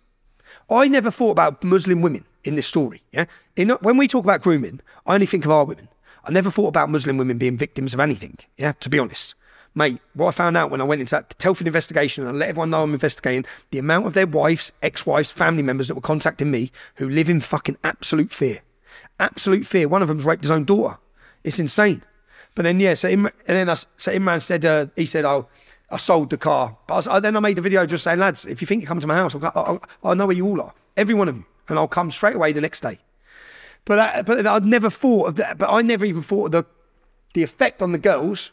Then the effect of me sitting in the documentary, episode 5, one girl, she puts a statement on Facebook saying, I'm going to be the first person to kill one of these Telford groomers. One of them was just getting out of prison. It was all over the news. So I looked her up and I paid a private investigator again and I tracked her down to a hostel in London. And she hated me as well. Yeah, she was a bit of a hippie. I said, give me 2 hours of your time. I've read your post on Facebook. Give me 2 hours of your time. So she gets in the car. I talked to her. I said, look, I've been working on this gang for a year. I'm going to ruin them. You know, they're going to be famous. They can't walk the streets anymore in their hometown because everyone, their wives, their mums, their dads, everyone's going to know what they've been doing. And then, so I spend 2 hours talking to her. I go up to, I'm living in Manchester at this time. When I come back to England, I've got a house I'm staying in Manchester, and I've got all the work out, and we're researching the gang. We're piecing it all together. I get a message off this girl, which you listen to it on the documentary, is so powerful. She messaged me saying, "You've got half hour, Tommy, to ask me whatever questions you need. Beyond that, you can't ask me any more." So I ring her. I said, "All right, what's going on?" She said, "I'm in Telford." I think, oh fuck! Like, last thing she said, she's going to go kill one of them. So I said, "What are you doing in Telford?" She said, "I'm ending it, Tommy." And this is all captured on camera, yeah. Which for me, which was one of the reasons for the films. You know, when you read about grooming, you just read about these statistics and numbers: 1,400 girls, 1,000 girls. Not when you watch the films, you hear from their mums and dads. You see the anguish, you see the pain. So to have this girl who was raped 10 years prior on the phone, and she breaks down, and I say, "Darling, your mum and dad love you. Where are you? I'm going to come pick you up. Do not do anything stupid." And then she just bursts into tears and she's breaking down and she says, "Rape is torture, Tommy. My whole life's torture." Every time she gets a new sexual partner, every time she has sex, she's told me this when we're in the car, she envisages them. She can't have a relationship. All from the rape, from these gangs, from the years before. So then she just breaks down and says, "I'm ending my own life. I'm killing myself." And then no one can say it's not because of them. And I'm at the moment in the conversation, if you listen to it, it's a 10-minute conversation. I'm like, "Oh, fucking hell, man, please." And I said, "I've just had the worst fucking curry," yeah, which is a mad middle of the and she goes, did you make it? She says, did you make it or did you order it? I said, I ordered it. She goes, never order it, make it, Tommy. I said, get the fuck up here and make me a curry. And then she starts laughing, yeah? I said, please don't do this, man. And then she comes. And in the minute she says she's coming, I then get my mate, I ring my mate in Manchester, it's about 11 o'clock at night. I said, get your wife round here. Because all of these girls have been through so much, man. And then she come and stayed the night. I said, you don't have to talk to us. When I was on the phone, you don't have to talk to us about it.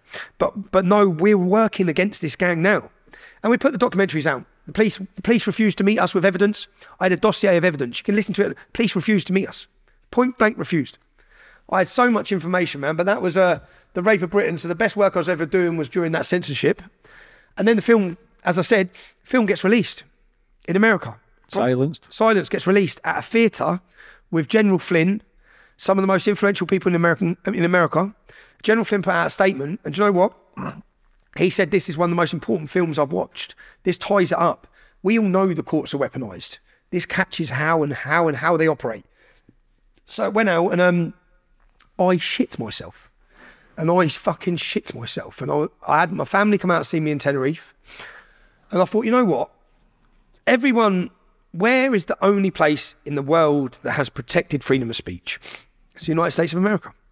So I thought, I'm going to go to America. And I'm going to claim asylum. And that's what I've done at that time. And I've videoed everything. I've documented it. So I kissed my kids goodbye. I said, when I'm safe and in America, you can come, yeah? But the only place, because if not, they're going to lock me up in the UK. So I flew to Cuba. Fucking mental. I flew to Cuba. I spent a week in Cuba. And in the document, I was making a documentary. I thought, let's see how easy it is to get into the United States illegally. And I thought, they can come and claim asylum. I'll do it. I need political asylum, yeah? And I want a hotel. You can pay me money, yeah? But it took me 48 hours to find a route into the United States for $10,000 from the Bahamas. Do you know who the boats are full of? Irish travellers. I swear to fucking God. Irish travellers on boats into America illegally. It's mental for $10,000. But I went to Cuba and then I'm sitting in the Bahamas and I get to the Bahamas. I'm on my own, yeah? But in Cuba, even when I was in Cuba, because if you look, they track me down in the police investigation for this case. They pinpoint me in Cuba. They say he was in this hotel in Cuba. Then he was here in the Bahamas. It's like, so fucking what? So were you getting charged because it was played in America? Yeah, they didn't come for me. Yeah, but I thought they would.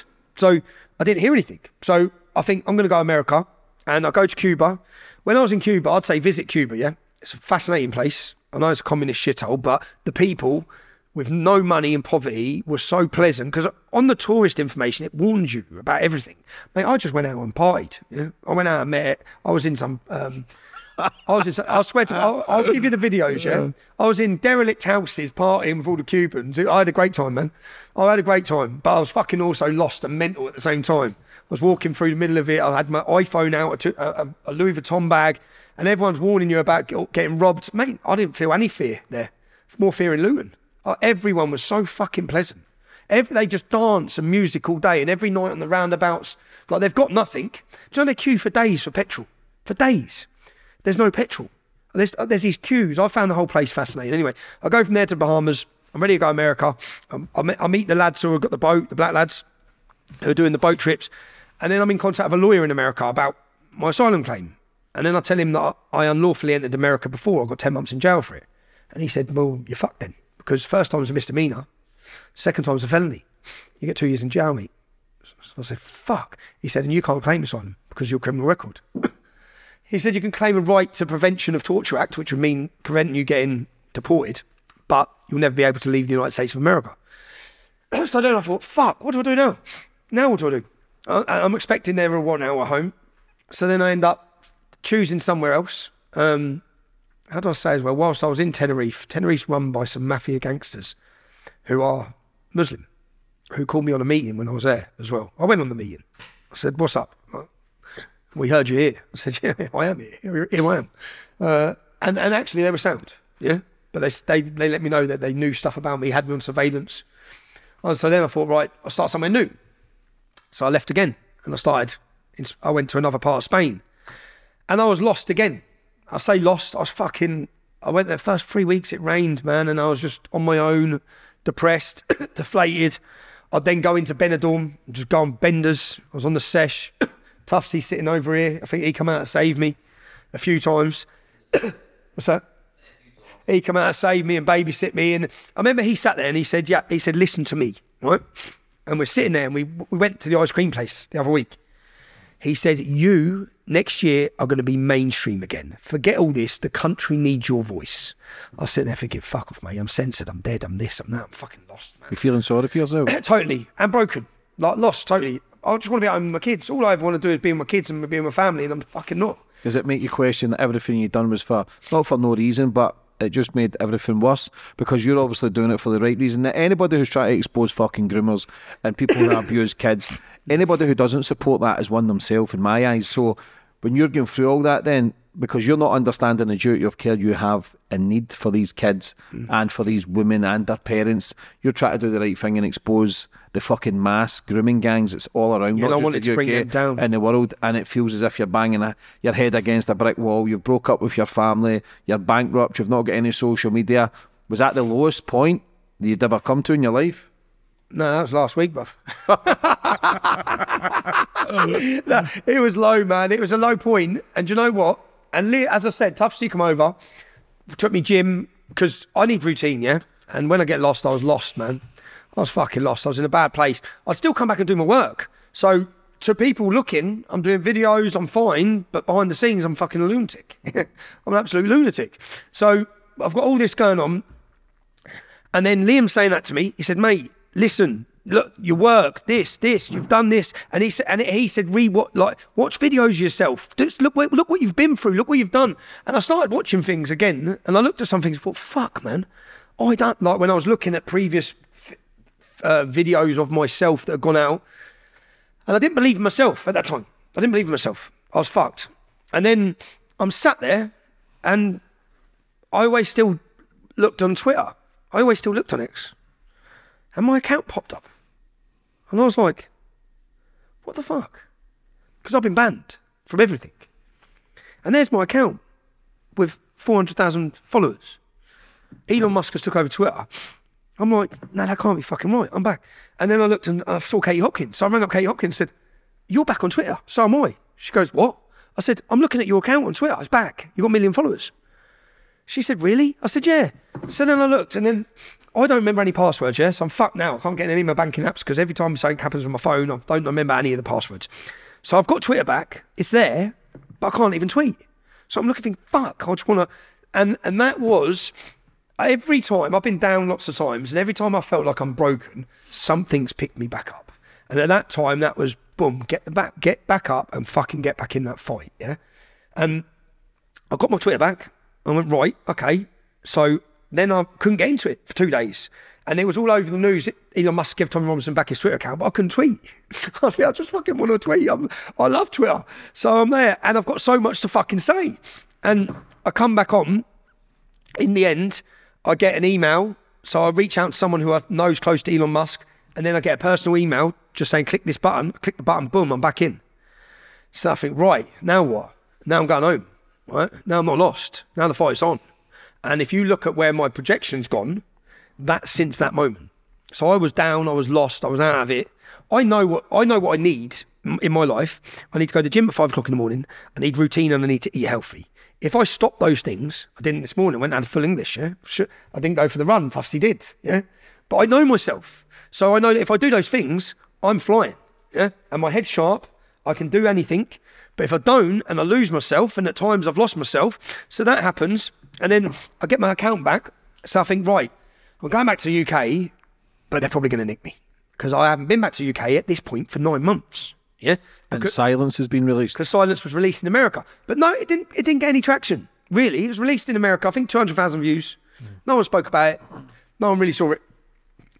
I didn't release it, but the way the judge said about the injunction, it doesn't matter who released it, you're fucked. This film gets out, you're fucked. And I told him at the time, and I've got recordings of what I told him at the time. I said, the film's already in America. How can you hold me? Did your jurisdiction cover the United States of America? He said, doesn't matter. You need to go get legal advice. So I thought they'll find a way to hook it on me, which they have anyway. So I don't receive anything. I go back. I get back to the UK. I don't get arrested. I'm not fucking hell. And I'm back in the UK, so I'm working on the Rape of Britain. The next episode still, yes? I'm going through the Rape of Britain, but now I've got a platform to put them on. And then I'm building my Twitter, and my Twitter just went whoom through the roof. And then we're watching as October 7th launches. Now, I didn't have my account back when October 7th launched, and I made a video walking along the beach near Alicante, ranting, saying to all you fucking idiots, do you understand who Hamas are? They are ISIS, you morons, yeah? We're in fucking Hamas. They're governed by Hamas. They elected Hamas. So I went on this rant, and someone else put it on Twitter, and it was on 2 million views.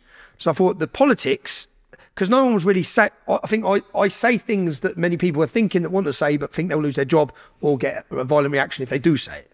So I go back, I don't get arrested, my account's back, and then I watch and see October 7th happens, and then I see all the Hamas rallies in London, and I see them taking the fucking piss, left, right and centre.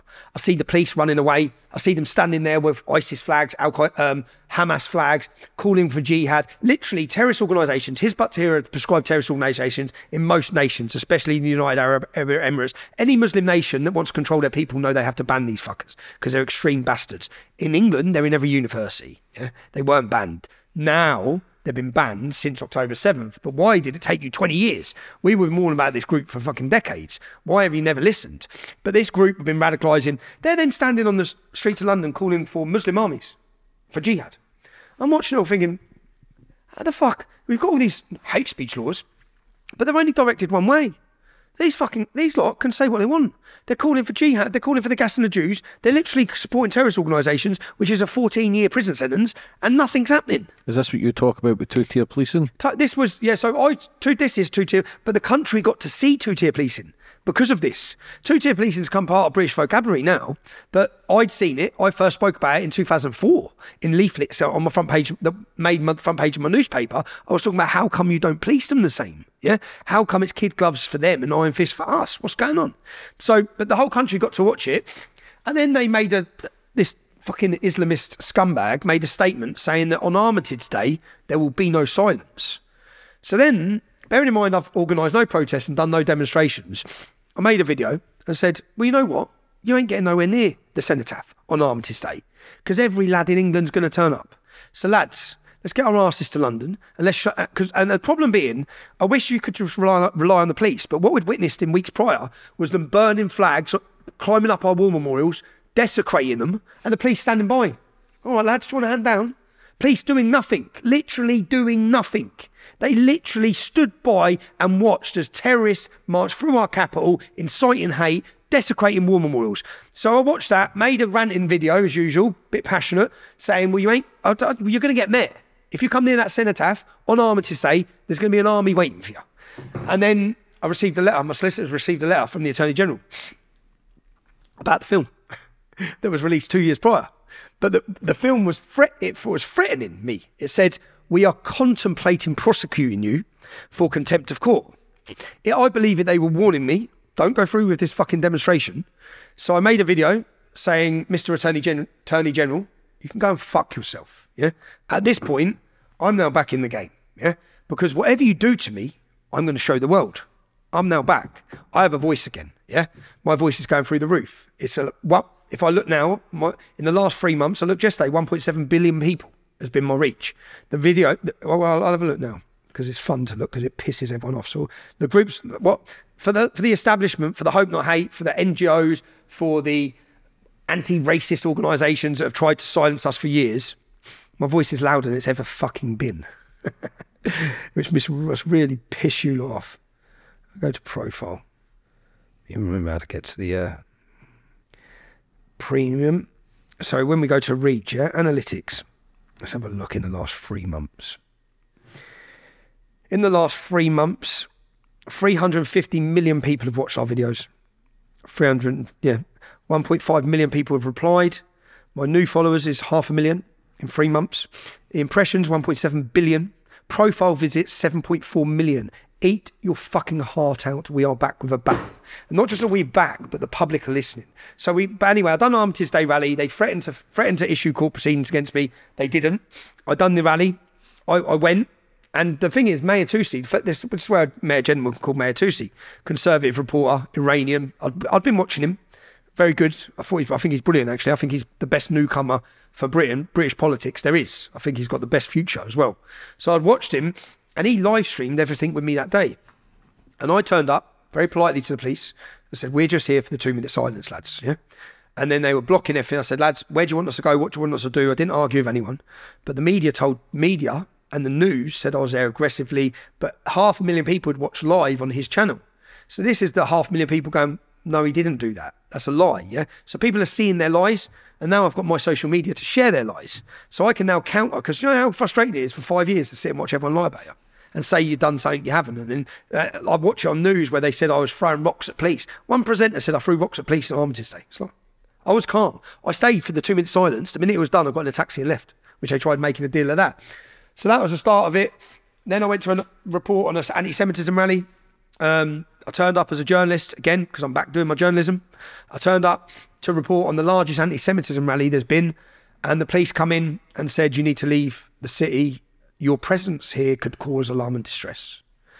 I said, my presence? Hamas have took over our capital city every week for the last 6 months, you mugs. You've been running away from them. Well, do you don't think that's caused our entire country alarm and distress? Your failures are causing us alarm and distress. And I went outside and said, has anyone got a problem with me being here? And everyone was like, we want you here, Tommy. Yeah. And I think the problem was the establishment, as in Boris Johnson and these sorts of figures, were at that same rally, and they didn't want me to receive a great reception at a rally that they're part of, because that's the reception I've received. So the police come in heavy-handed, they handcuff me, they pepper spray me from point-blank range, and then they prosecute me. And when they prosecute me, it become apparent why. As I got out, was getting released, they gave me bail conditions not to enter London. So for 6 months, I was banned from the capital city and not to organise protests. So for 6 months, because they were looking at the situation, the war's kicked off in Israel, terrorists are taking over the cities and universities. If there's one person that's going to mobilise any resistance to it, who is it going to be? It's going to be him. Let's just put a fabricated charge on him, which they did, and they prosecuted me under it. And I won the case. The judge found that everything they'd done was unlawful. Bail conditions are unlawful. They lied the whole way through it, and I was cleared. And that was the start then of then the summer of protests, which we started organising our protests and doing our work. And I made a documentary called Lawfare, put out on the 1st of June, and it had 6 million views. So do you know, when you're creating content, I just wish that I'd have had that to show the rape of Britain, because it would have had 6 million views or 8 million views, and we went from 6 million views to them. So why can't you show that now? I can now, but the momentum, so the momentum of the street protest went from Armistice Day to then saying, I looked and thought, we've been downtrodden, we've been beaten down, we've been made to feel embarrassed of who we are, our culture's under attack. What can we do to bring that together? So we said, we called it Uniting the Kingdom. And on June the 30th, was it? The 1st of June? 1st of June. On the 1st of June, we decided to have a rally. And in that rally, we decided to get women to sing. We had a patriotic gathering, and it was beautiful. And we had rules: no masks, no face coverings, no drinking excessively. We're here to celebrate our identity. And it was a massive success. And everyone who went away feeling feeling a community again and a sense of identity, which we'd lost. And it was a symbol that London's ours again, because London's just been a terrorist shithole for the last 6 months. They've took over every Saturday. Well, not this Saturday. 30,000 turned up, which is large numbers for any sort of our gathering. It's the biggest numbers I've ever mobilised. But there's a reason for that. The public are feeling it. They're awake. So we went on from that to then doing it on the 27th of July. And at that point then, between the first one, then they hit me with, we're prosecuting you for contempt of court. So they contacted my solicitors and said, we're starting legal proceedings. Do I have anything to say? So I sent back a legal letter saying, yeah, I didn't release the film. But they're prosecuting me anyway. And when they prosecute me, so Jamal, the Syrian refugee, he didn't want me prosecuted because I've got the paperwork. His lawyers haven't asked for me to be prosecuted. The Attorney General is who's prosecuting me. So it's the government. So I'm being charged by the government to go before the High Court of London, before a judge with no jury, where I can face 2 years in prison. So 27th of July comes, and I spoke to my family and said, I should have owned this. I should have owned it 3 years ago. I should have showed the world 3 years ago. I have got something in my locker that will show the public their deceit, their lies, their corruption. I've got an opportunity, and I said to many of the people who told me not to, in fact, everyone around me told me not to, I said on the 27th of July, when we've got 1 million people watching live, in front of an audience of the biggest gathering of British patriots has ever been, I'm playing that fucking film. And then I stood up. So I stood up, and then this is what I now face prison for. But sometimes doing the right thing is doing the wrong thing, unfortunately. And that's in the eyes of, so this is my statement to the court, because I might not get to see this, which I stand trial for on the 28th of this month. I believe I'll be remanded when I land, but I believe in freedom of speech and freedom of the press. My duty as a journalist is to uncover the truth, and I've worked for years to shine the light on challenges in society that no one else is willing to speak about. Have you watched the documentary yet, Your Honour? Because if you fucking have, what am I doing here? Yeah. If you have watched the film Silence, Your Honour, you will have seen that I didn't make accusations and I didn't make assumptions in the film. I let witnesses give their testimonies and said that Jamal, in his right to reply, denies all of the accusations against him. I explained that Justice Nicklin's verdict, and I explained that I lost the case. There was nothing else I could have concluded, because Jamal didn't bring any evidence to court. He didn't bring anyone to court to speak up for him, apart from his father, Jihad. No teachers, no social workers, no friends. What's the impact of this verdict? Justice Nicklin's verdict in this case is extraordinary, and while the case caused my divorce and bankruptcy, far more important is the impact this verdict had on those courageous children who came to court to testify in my defence. Justice Nicklin effectively disregarded their testimonies. He said he didn't know why they were lying, but called them all liars nevertheless. Charlie, a grade A student, didn't even like me or support me, but was courageous enough to come to court and testify. She had a breakdown. She had to be sectioned. Justice Nicklin, you caused this. Bailey McLaren had tried to commit suicide. Thankfully now he's started to rebuild his life. He's overcome the lie that he is a racist. Many others have been affected. The collateral damage of this scandalous verdict is too great for the public not to know the truth. The balanced account of the case. Some people still believe the legacy media is there to report what is happening. The truth, rather than push strongly biased accounts driven by ideology or political agendas. Well, in this case, the press only attended court on the day that Jamal and his father gave it. The press only turned up. When Jamal gave evidence, the press were there. When our witnesses got up, all the press left court. They didn't report. So the public were never given the accounts of the 5 children. They left court. I stood there, looked at the judge and went, what the fuck? I said, really? So no one outside's going to know what's being said in here? So Justice Nicklin banned me from presenting the same evidence that was presented in court. If it's such a clear-cut case, why is it necessary to hide the facts from the public? If they watched the testimonies of the witnesses, they would surely come to the same conclusion as Justice Nicklin. What is the agenda? Well, the injunction was apparently to protect Jamal's reputation. Yet it's not the reputation of Jamal that has been damaged by this legal circus. I don't wish any ill for Jamal. I personally think he was a victim of his own predatory lawyers and those who blasted this story around the world for their own purposes and agendas. It's very telling that Jamal hasn't asked me to be prosecuted in this case, neither of his lawyers. This case has been brought against me by the Attorney General, by the British government. In my view, there are similarities with the post office case. Powerful interests hiding the truth for their own purposes, regardless of the terrible consequences for those innocent children I have mentioned and others. So if you're asking me whether I plead guilty or not guilty, yes, Your Honour, I'm guilty of showing the film in Trafalgar Square on the 27th of July. I made the decision to play this film. I am grateful to Elon Musk and X for allowing the film to remain available, for standing for freedom of speech and the freedom of the press. Although not for you, Your Honour, nor for your court, nor for the entire justice system. I do have total contempt for Justice Nicklin's ruling and his attempt to hide the truth from the public. Justice Nicklin fell out with his own father before the case, arguing about me. He should have recused himself from the case ever began. The world is watching. I stand for truth. I stand for freedom of speech and freedom of the press, and that puts me on the wrong side of Justice Nicklin's injunction, then so be it. If I have to sit in a prison cell for speaking the truth, well, I'm just one of many people right now that this government is imprisoning for the things they say. Political prisoners. If I have to sit in jail for refusing to be silenced, I'm prepared for that. I say I'm prepared for it, but I've torn myself mentally for fucking months over it. Do you know what I mean? Even recently as in the last coming weeks. Because it is, what do I face? I face prison. I face possible death attempts on my life. I've had it before. I was locked in. They locked me in a room with Muslims in Wood Hill. I lost all my teeth. That's why I've got these beautiful gnashes. So you're getting 2 years. I faced 2 years. Revealing this documentary that you believe was all lies and all a cover up, and to discredit you. It just seems a bit extreme for something. Well, what they've done, no, not just 2 years. So where it was leaked in America, they've took that case and 7 interviews I gave, where all I said in the interviews is, this child said this. I just give the testimonies of the children. So that's one. They've charged me with contempt there. When I played the film on the 27th, this is what fried my head, because I knew I was looking at 2 years. When I played the film on the 27th, they've gone, fuck you, separate case. So my solicitor said they haven't put them together. So he can now sentence you to 2 years for that and 2 years for that. So you're looking at 4 years, Steve. And that's why I was like, fucking hell, man. Because I challenge anyone. Go sit, get your bedroom, put a little blue mat in it, and go sit on that blue mat for the next 7 days. And for 30 minutes a day, come out of that room and walk around in a square no bigger than this lounge. And then see how you feel. Because a day is like a week, man. And a week is like a month. And they know that. And the days become, you don't know. I remember when I was on solitary, I've done a year of solitary. And it fucked me, man. But when I was on solitary, you're falling asleep. You don't know what day or time it is. You've got no idea whether it's night, it's a winter. I don't even know if it's 2 in the morning or fucking 8 in the morning. I've got no idea what the time is. There's no clock. I've got nothing.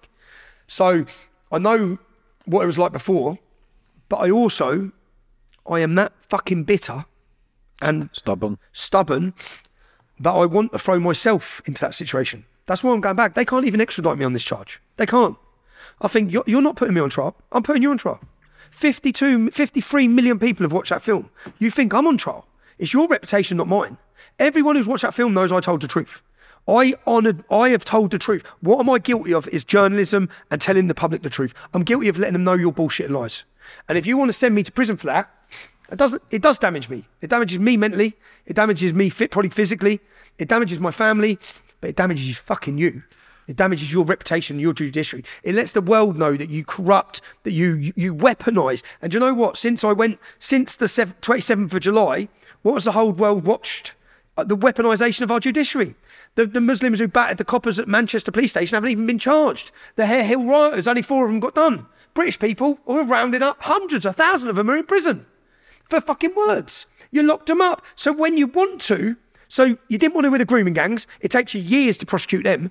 Rapists, paedophiles, they get let off. But anyone who went against your government, your communist, tyrannical government, Keir Starmer, you locked up. Pensioners, women, a 12-year-old child. Do you know they locked up a 12-year-old girl? They imprisoned a 12-year-old girl. You fucking scumbags, man. So scumbags. People ask the question, though, because you know you're getting a sentence from that. You know it's life or death inside that prison cell, where it's you need to get into fucking solitary confinement. You know yourself, 1 hour away from life, 1 hour away from your phone can knock you fucking do that. You're willing to go to prison, and you knew by releasing that it was going to happen. So why release it? A multitude of reasons. It clears Bailey's name. Let me see if I ain't got the English phone. He messaged me. He messaged me saying, mate, everyone's apologising to me in his hometown. He couldn't walk the streets of his hometown. He couldn't walk the fucking streets. He was a kid. So it clears Bailey's name. It clears all those children's name. It shows that they told the truth. It shows the courage that they showed. And the fact I'm a stubborn little bastard, yeah. The fact that I'm not letting you win. And the fact that you get to hear my story, yeah. I've got a profile. You're going to hear my story. What about the men that are in jail now since these riots? What about the men that are getting battered by Muslim gangs? Because they are. I've spoke to their families. I've got the recordings of them from the families crying. What about all those men? You're not even hearing their stories. So the weaponisation of the judiciary is something that needs to be torn down. It needs to be of public knowledge that the courts are not there for justice. They're there as a weapon. So when you have a totalitarian state, which is what we live under, the judiciary and the facade of equality and justice are just exactly that. They're facades. And they're weapons that they can turn on like that. And when they want to turn on someone, like me, for reporting the truth, they'll use contempt of court, where there's no jury. So I've never been tried by a jury. I'm not fucking perfect. I'm not innocent in everything I've ever done, yeah? Mm. But I've never been tried by a jury. Why not? We're meant to be living in a fair, just society where 12 members of the British public decide my fate rather than an appointed judge. An appointed judge like Justice Nicklin, who's got no kids, who's never had a missus, bit weird, yeah? What have they got on him? What have they got on him? Because he's gonna fuck. Because he fucked me. He went against every bit. Watch the film. He went against every single bit of evidence and ruled against me. Because the purpose of that case was to bankrupt me. And it worked. It caused my divorce. The purpose of all of this was to break me. And I played recently a message from my mum, and at times I've been broken. At times people say, how the fuck do you deal with that pressure? I don't, at times. But I get back up and fight. Can you not get an appeal for the silence movie? Can you not get an appeal of the sentence? No, as I said, mate, at the end of that court case, it's the highest court before the highest judge. I was fucked. I was so drained, bruv. I'd spent £100,000, and then they bankrupt me. So they cleared me, bankrupt me. I just got divorced. I went into rehab and I left the country, and I didn't know what to do with myself, man. But I can now. Do you know what's happened this week? So I'm crowdfunding to get the best representation. They've closed our banks. They've froze our money. I've got no money. I can't pay lawyers. So this again, every bank's closed me down personally. I work for a company called Urban Scoop. What they done in the last 3 weeks, crowdfunding is coming in to pay for my legal bills. Boom, they closed the account. They closed the account and said, we'll only transfer the money. So then, and I've got all this to show the judge. So he said, transfer the money to the lawyer, straight to the lawyer. No, they won't. So Tide, the bank company, won't. So then we set up another, they said, we'll only send it to another bank account in the same company name. So then Urban Scoop set up another bank account, online bank account. The money was pending for 7 days, and then the new bank, we're not banking you either.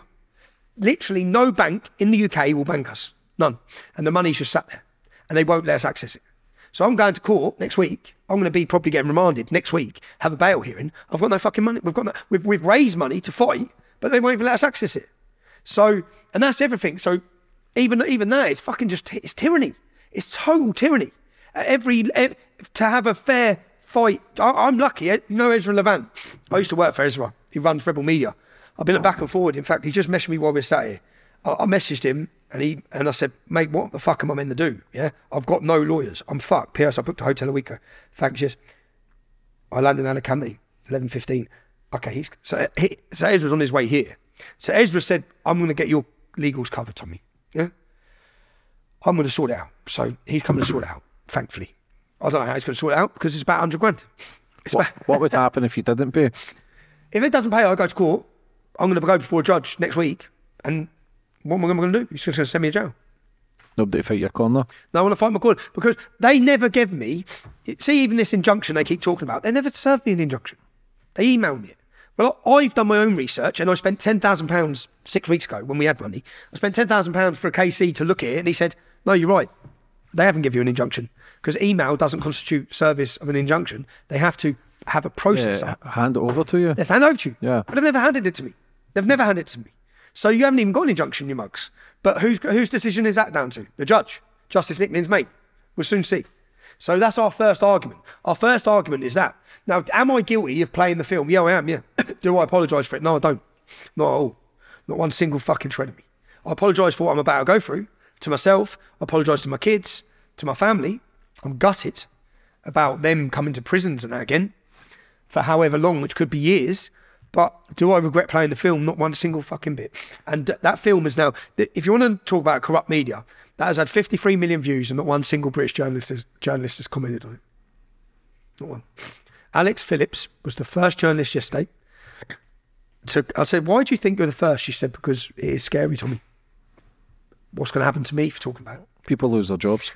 But so we don't live in a free society. Yeah, but don't. There is no free press. And when someone comes along who's a journalist that's uncontrollable, who thanks to Elon Musk, like I made a video yesterday where I was laughing. I was walking along the beach with me, Liam. Yeah, I said, watch this, and I give people a 6-minute rant to why you need to be in London on October 26th and why you need to behave. I don't know when this is going out. They want you to riot. Don't riot. I was young. Right? I've learned a lot. Don't cover your face. That's what they want. Be calm. Bring a smile. Bring a celebration. We've got a lot to celebrate because we've come a long way. The world's watching. On October 26th, the world is watching London. Yeah? We have a worldwide audience who are watching our government. They're watching the courts. They're watching the justice system. And I'll come out of jail. I said, like, Justice Nicklin, if he was in court, I'd say, Justice Nicklin, like, you thought you'd be remembered in history as the lead senior judge of media in the High Court of London. You're going to be remembered as a corrupt fraud, mate. I'm not. You are. You handed down that. Germany handed down the verdict. Well, you have to go to court to get the verdict. But you have to give the names of who's coming to court. So all the witnesses, which were the children and their families, because it was COVID, they all gave their names. He bottled it, bruv. He cancelled the court case. He said he was ill. And then he done it via video link, which is why he's never given me why I've never been given the injunction. Because he done it over the video. Because he didn't have the fucking bottle to sit there in front of those 65 children and their mothers and fathers who had done the right thing. What is it? They've done the right thing. They've come to court and they've testified and told the truth. And you found that every single one of them, for no reason at all, were lying. It's just the whole thing. But again, no media will report it. But the media don't matter so much anymore. In the words of Mayor Tusi, we are the media now. We're the media. This is the media, James. Yeah, I believe so. But remember, they can control the narrative through your radio, your TV, your newspapers, magazines. It's all changed. They don't everything. But now, if you looked at podcasts, it was all everyone was independent. Now they're all BBC. Now it's all celebrities. Now it's all people getting paid to then push their own agenda. That's fucking be getting controlled now. But that is what it is. So when you accept that, bang, you're guilty. You accept that. I accept I'm guilty of July 27th. So that's a 2-year sentence. I accept that. Yeah, I made the conscious decision to play the film and say, this is me. You accept that. Fuck you. What about the UK riots when they say you're at the forefront and you're instigated every riot in the UK? Bruv, total insanity, because I made a video, again, luckily, because if it had 8 million views on X. I made a video saying, let's see what I said about the riots. And I put together everything from the start of the riots. And it's me saying, stop fucking burning shit, you weirdos. Stop attacking police. You see those police officers? They're out on the front. Everything I said is a total opposite of what the media said. There's no evidence. Use ChatGTP. Yeah? Use AI and say, did Tommy Robinson instigate? And I never once claimed it was a Muslim. I never once claimed it was a asylum seeker. I didn't. Nigel Farage did. Certain people did. I didn't. Yeah, never once. So there's no truth at all in the fact that I instigated any riots. And do you know when they tracked me down, those journalists? I was on holiday and I knew this was coming, this prison sentence, yeah? So from my head, I think I need to see my kids. And I booked it a year before. And the last holiday, I ended up in Belmarsh. The time before that, I went to Mexico, landed at the border with my kids, and they detained me and arrested me. Said the British had told them to arrest me. So that holiday was ruined. So this time, I thought, right, 2 weeks for the kids, man. And it's my last 2 weeks to have a proper time with them before I go to jail. So I'm there 2 days, bang, front page of all newspapers. Instigating riots from his sunbed. And do you know what they used to say my controversial tweet was mass deportations needed? It's not controversial. Mass deportations are needed. We've got 750,000 illegal migrants that are in our country. It shouldn't be here. We need to deport them. I'd empty every hotel. Every one of those hotels full of men, not women and children. This would be a different ballgame if it was women and children. Full of fighting age Muslim men would be on fucking planes tomorrow if I had my way. I'd get rid of every one of them. So mass deportations needed is not a controversial tweet. That's not instigating riots. Keir Starmer instigated the riots. Keir Starmer poured petrol on it. He inflamed it massively. He had an opportunity to come out and say, we understand your anger. It went mental from when he made his attack. You're all far right. You're all this. He actually says, I don't care. Because watch our film anyway. Watch our film on 26th of October. And I sat away, sort of, how do I punch back? And again, I come out here. I come away. I left the country on 27th of July. Went to have my 2-week holiday. They ruined it. They doxed the address of the hotel where I was with my kids. I was there 2 days, man. And then Sky turned up, BBC turned up, all these different news crews turned up. The manager comes see me and said, can you just wait in your room? There's film crews all over our hotel. So I'm sitting in the room, they're videoing my kids. And I went with 4 families. So my kids, I didn't want to ruin my kids' holidays. So I said, kids, I spoke to the other families because I said, can the kids just stay with you? So they still get their holiday. I don't want to be the cause of ruining their fucking holiday. So they said, yeah. So I flew to Greece. And I knew the three film crews that were there. I flew to Greece and I'd done a video outside a restaurant with the name of the road in the background purposely because I knew they'd track it down. And then I messaged all the journalists that were in Greece, that were in Cyprus. I said, I'll do interviews with all of you, but you have to fly to Greece. I flew all of them to fucking Greece. I flew all of them and I messaged, and then I said, I got them there in the morning. I said 9 p.m. lads. And then they messaged me at 9 p.m. I said, I'm caught up a little while, I'll be another hour. So they're waiting, and I said, I made them book me a suite at some big hotel. I said, book me a suite if you want me to do the interviews, and we'll do the interviews in the suite, and we'll set it all up. And then when he messaged me, and then he said, Tommy, where are you? I said, you fucking wankers, yeah? You fucking wankers. But I was sat in Spain at that time.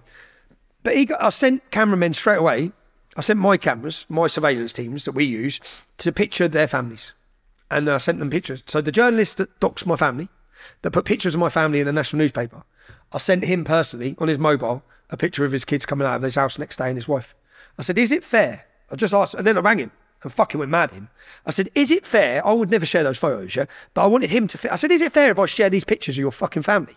Is it fair? What have they got to do with it? You could have run your story about me without picturing my family or giving the location of where my kids are. You know now I know where you live. And I will come and find you with a camera and talk to you because you endangered my kids. You didn't have to do that. But again, the newspaper are used as a weapon. The media are a weapon. So we've just held a 100,000 celebration. We've had a massive rally. Stick the riots on me. Basically, that's what the plan. Put the riots on me. And they used the media, they used Piers Morgan, they used all their agendas to throw and convince the British public that I caused the riots. The only problem is, I've got X. So why Piers Morgan not let you have go on for a debate? Because he's a pussy. But he's had Andrew Tate. He's in the film Silenced. He's in the film Silenced. He doesn't come across as a journalist. He didn't investigate. He encouraged for vigilante attacks against a 15-year-old child. And we track him down. So he gets tracked down and questioned on the documentary. So it doesn't look good for him at all. So Piers is a coward. And if I went on with him, like when I went on with him last time, he can't win the argument or the debate. He's so far detached. All of these people, these elitists, these 1%, they don't give a shit. None of them care. None of them care. What about Jordan Peterson? I know you done a podcast with him, nearly 5 million views, it get demonetised. He done another one. How did that relationship start? It started, which I admire Jordan Peterson. I've admired him anyway. I admire anyone who stands against the grain and speaks out. I admire some people who are on the other side of politics because I know what they're saying, they believe certain ones, yeah? But for Jordan Peterson to take the risk to sit down with me and give me the opportunity to talk, I'll be forever grateful to him. And the relationship came about from his wife. I think his wife had watched and listened to everything. She was shocked by the grooming scandal. She'd followed my interview. So anyone who listens to what I'm saying, not what the media are saying I'm saying, realises, yes, I'm not perfect, but I'm not the person they're portraying me as. Yeah, I believe in what I say. I love my country. I love my kids. I want what's best for Great Britain. So I flew to Canada, and I flew to. Do you remember Raif Badawi? Yeah. Raif Badawi was a Saudi blogger. Yeah, but where is he now? He's off the scene, isn't he? No, Saudi blogger. They give him 10 years. So, is he to end up in the jail? They jailed him in Saudi Arabia. So what he said is Muslims, Christians, and Jews are equal. Yeah, you can't say that in Saudi Arabia. You see, Islam doesn't allow that. Yeah, so they arrested him, sentenced him to 10 years imprisonment and 1,000 lashes. But there were calls to charge. He got 1,000 lashes. There were calls to charge him for blasphemy. Now, when Raif was in jail, I looked at the case. Raif had 3 children, same age as my children. And I contacted him. I attempted to contact the campaign, and I contacted the family. And for the last 10 years, I've kept in contact with his wife and his children. And so I thought, right, I'm going to go to Canada. I want to go to Canada. I want to meet the family. Raif has been released, but he's been put on a travel ban so they said he spends 10 years in jail on solitary confinement for saying Muslims, Jews, and Christians are equal. No one really gives a shit. It's mental, isn't it? His family were in Lebanon, and then they got refugee status in Canada.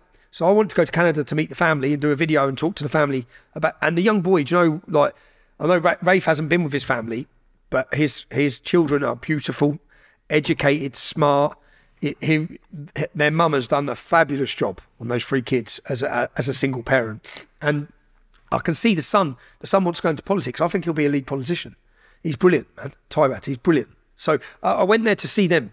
And at the same time, I was going there, so I went to meet them, and then I was arrested, wasn't I? They swooped on me. I'd done a little talk with Ezra Levant and Rebel Media, and from nowhere, the fucking immigration office come and swooped in cars and arrested me. And it's like, and they give me a ban. I wasn't allowed to leave the city of Alberta, was I in Alberta, or Edmonton? I wasn't allowed to leave the city. And then there was uproar in Canada by Canadians, like Jordan Peterson. I said, hold on a minute. Our borders are open, like our country. He's a journalist. I got through immigration. I had a 3 to 4 hour interview in immigration. So I'm there legally. I'm in the country. Why are you nicking me? And they nicked me to basically prevent me going to any other cities. So Jordan Peterson put a statement up saying, if you're stopping him coming to other cities, I'm going to travel there. I'm going to interview him. And that's what started it. He said he's going to come and interview me. He wasn't happy at the attempt by the government to silence anyone. So he wanted to come and interview me about what it's about.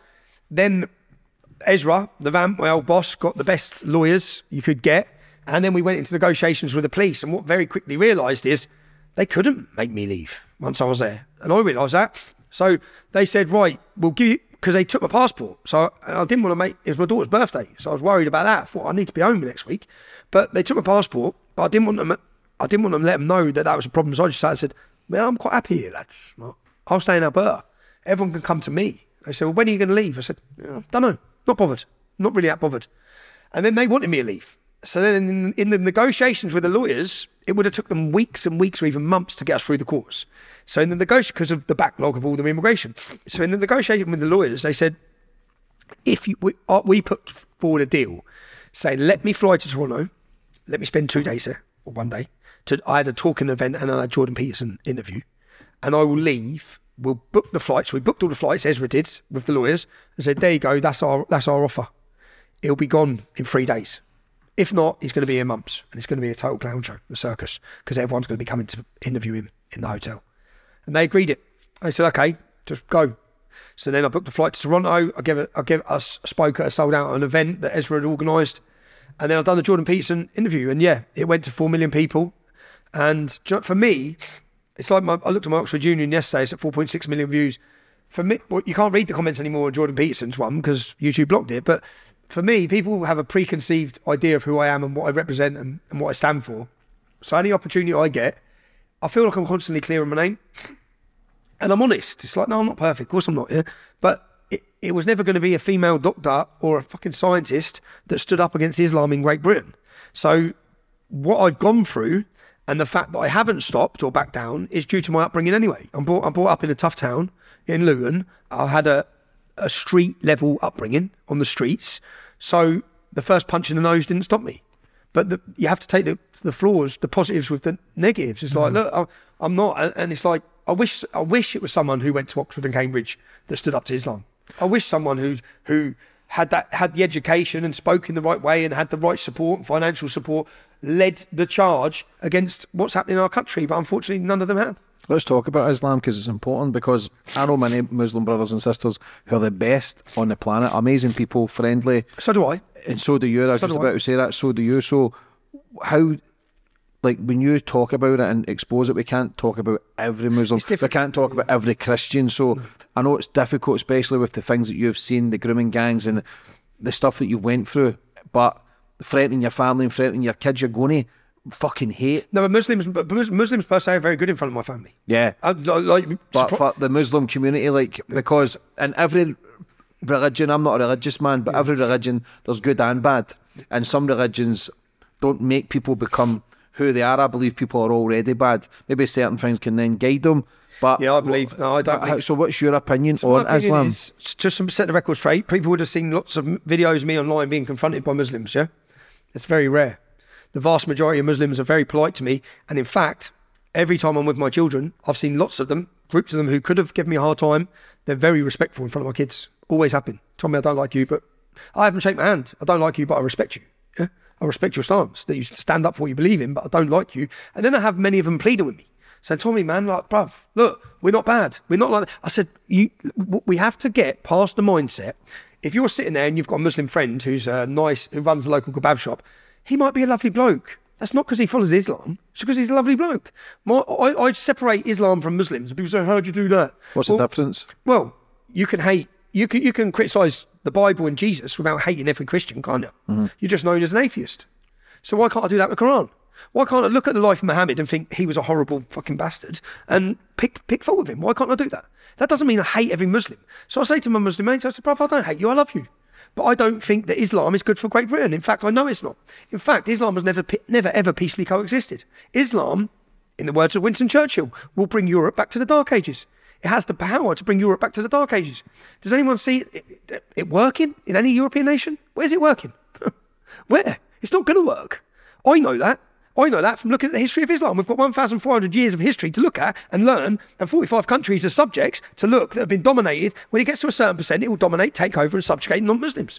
And then we're fucked. So do you want to play an experiment? People say, well, it might be different in Great Britain. Well, I'm not willing to play lottery with fucking the future of this nation, with 1,000 years of Christian history. I'm not willing to. And I don't think any of us should be. That doesn't mean every Muslim is a problem. I think Muslims are victims of Islam. They're born into something. Many of them don't even believe in it, and they can't even say they're not Muslim because of the rules within Islam that mean they become an apostate, which means they'll be killed, or their family will disown them. So I wish every Muslim had freedom, yeah, from Islam. So, and many of them don't understand it, which I don't blame them for. Many Muslims I talk to, how many Christians know every verse and every part of? Yeah, not many. No one, yeah. But Islam, I have gone down that rabbit hole. I have looked at the life of Muhammad. I've looked at what he did, what he teaches, what his view is of the world, and it's barbaric, it's backwards, and it's not right. And I don't want it in Great Britain.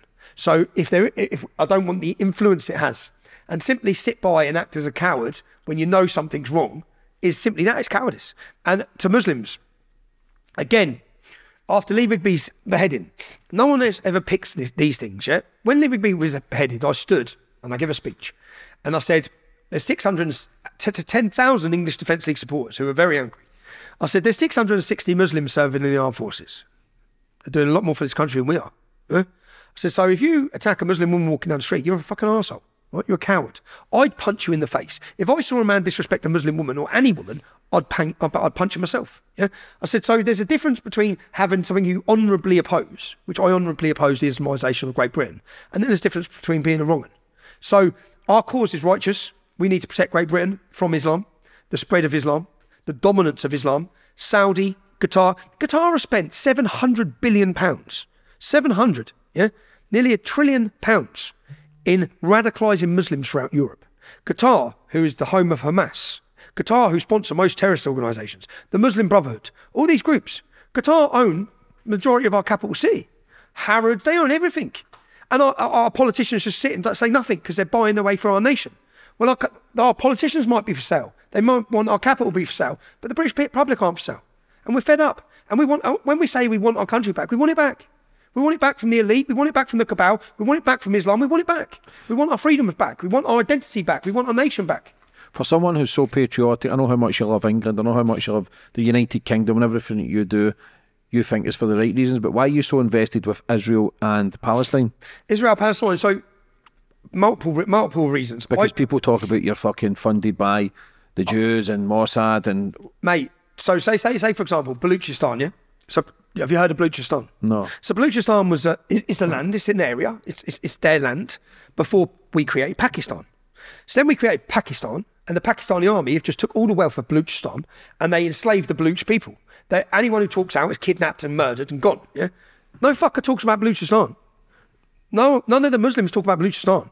Freeing the Baluch people. Yeah, it's always about Israel. There's plenty of other similar situations that no one talks about. It's only when it's about the Jews. So my knowledge of Islam, Mein Kampf, Hitler's book, is 7% Jew hatred. The Quran's 11%. They hate the Jews. Muhammad hated the Jews. Muhammad beheaded a whole tribe of Jews who surrendered, 600 of them in one day. And he raped the leader of that tribe's wife, Sophia, that night. So this isn't about land for me. And the Muslims saying, or the extremists saying, or the terrorists saying is Saturday first, then come Sunday. That means the Jews first, then the Christians. So if anyone who watched the attack on October 7th, the terrorist atrocity on October 7th, you watched it and saw how emboldened these groups and these radicals got across the entire West. What do you think? What do you think if they overtook Israel?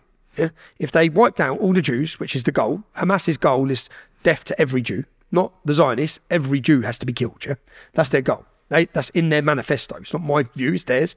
So if they'd done that, do you think they just stop at Israel? They already told us on October 8th, we're coming for Rome, we're coming for London. Yeah? After that attack, that's what they told us.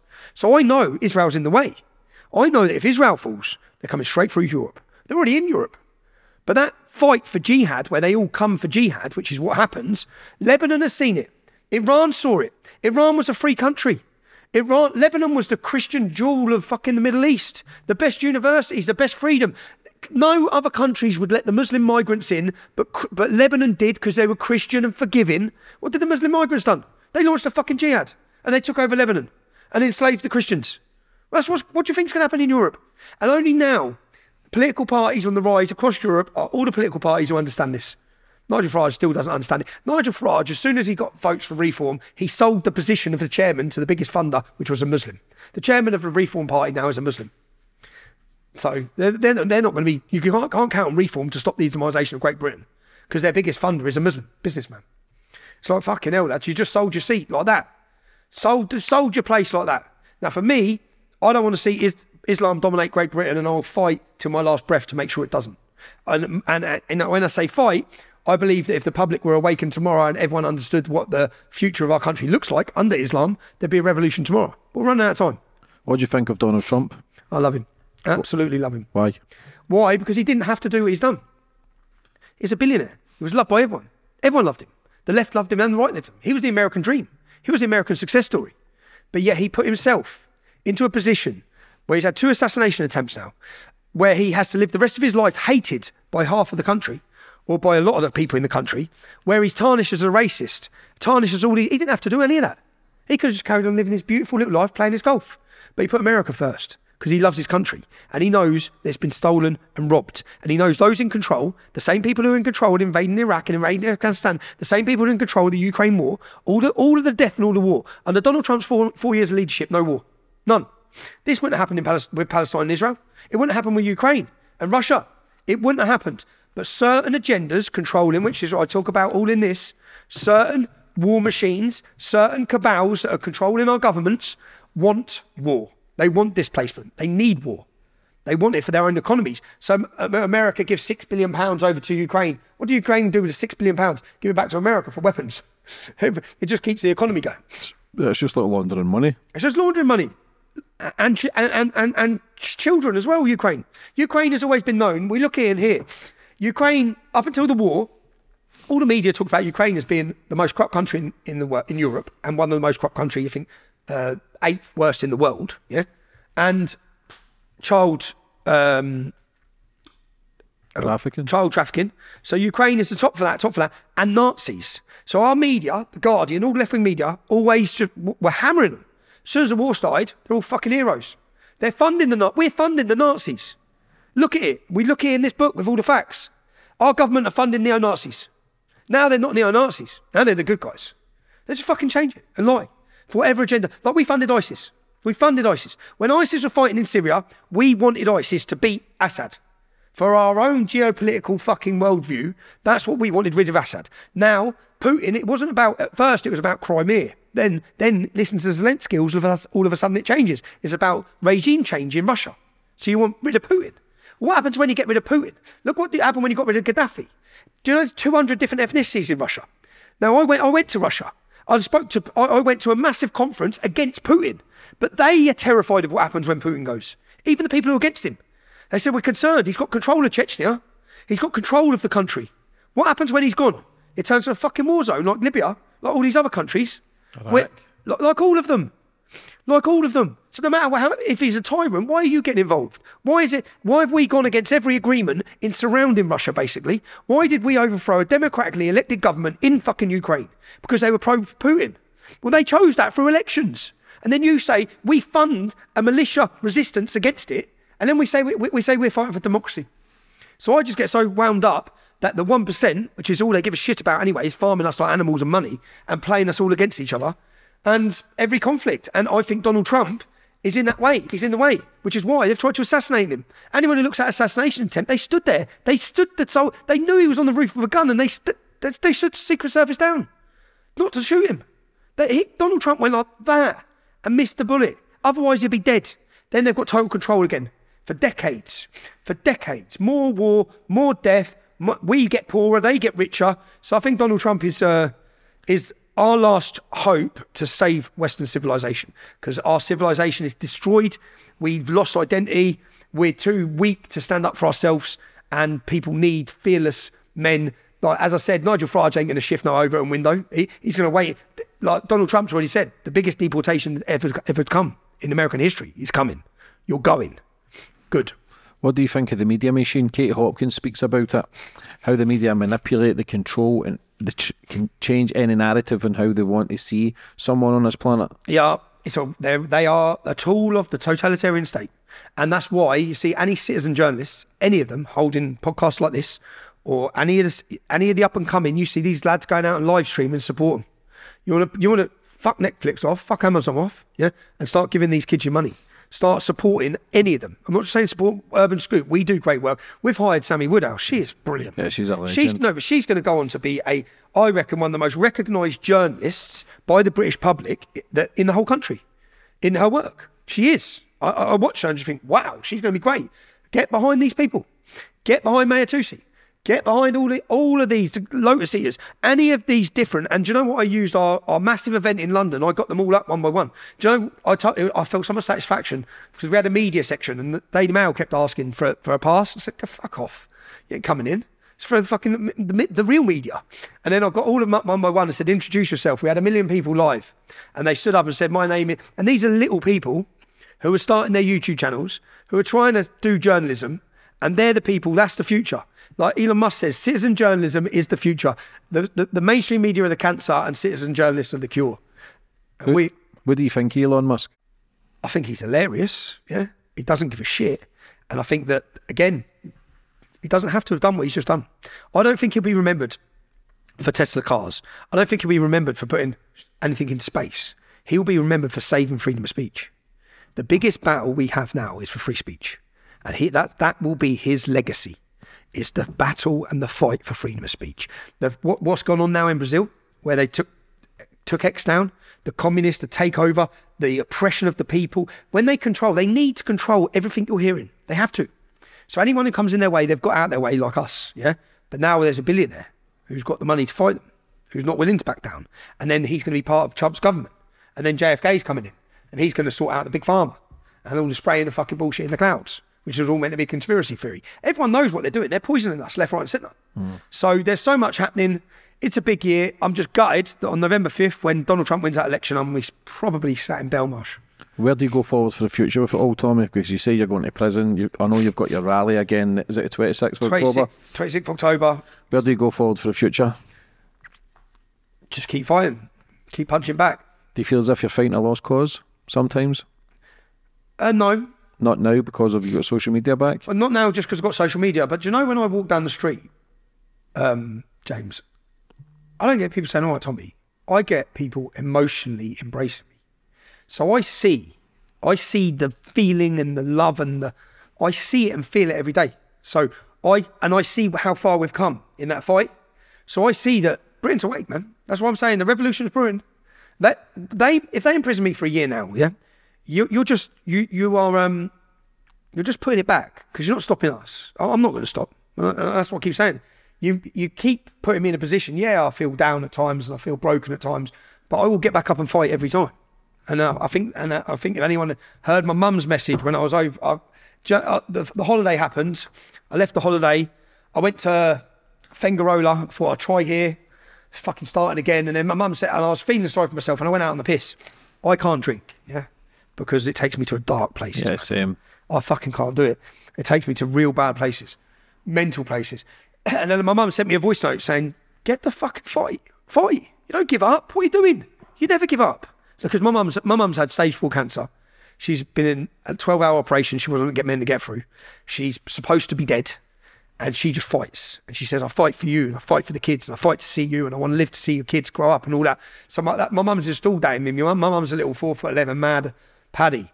And she sent me that voice note. And it was after listening to that voice note, I thought, right, okay.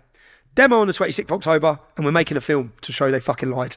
Because that's the only way I see that I can punch back. And then I thought, I'll sit here now until both of those things are completed.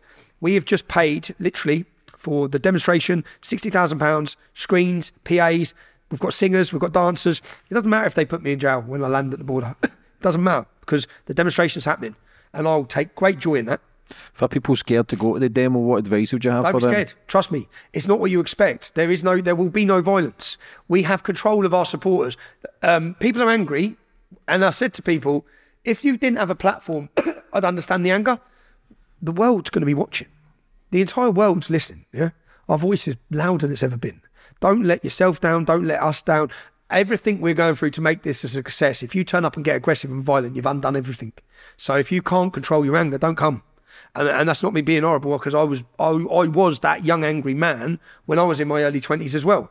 But that's what they want. So even if they provoke you, even if I turned up on that 26th of October and a police officer hits me around the legs with a bat and I'm not reacting, I'll smile, because I want to win. And we're in a fight. And our fight is to win the hearts and minds of the world, and win the hearts and minds of the British public, and really turn opinion against these fuckers who are controlling everything. And it's turning. Just before we finish up, Tommy, if you were Prime Minister or President, what 5 things would you change to try and make the world a better place? Well, I'd stop. Do you know what? Because I believe there's been success stories for immigration, but I would stop total immigration into the UK. We'll just stop it now. Okay, enough's enough. We need to look at the demographical change to this country and what it faces. I would stop all Qatari money, all Iranian money.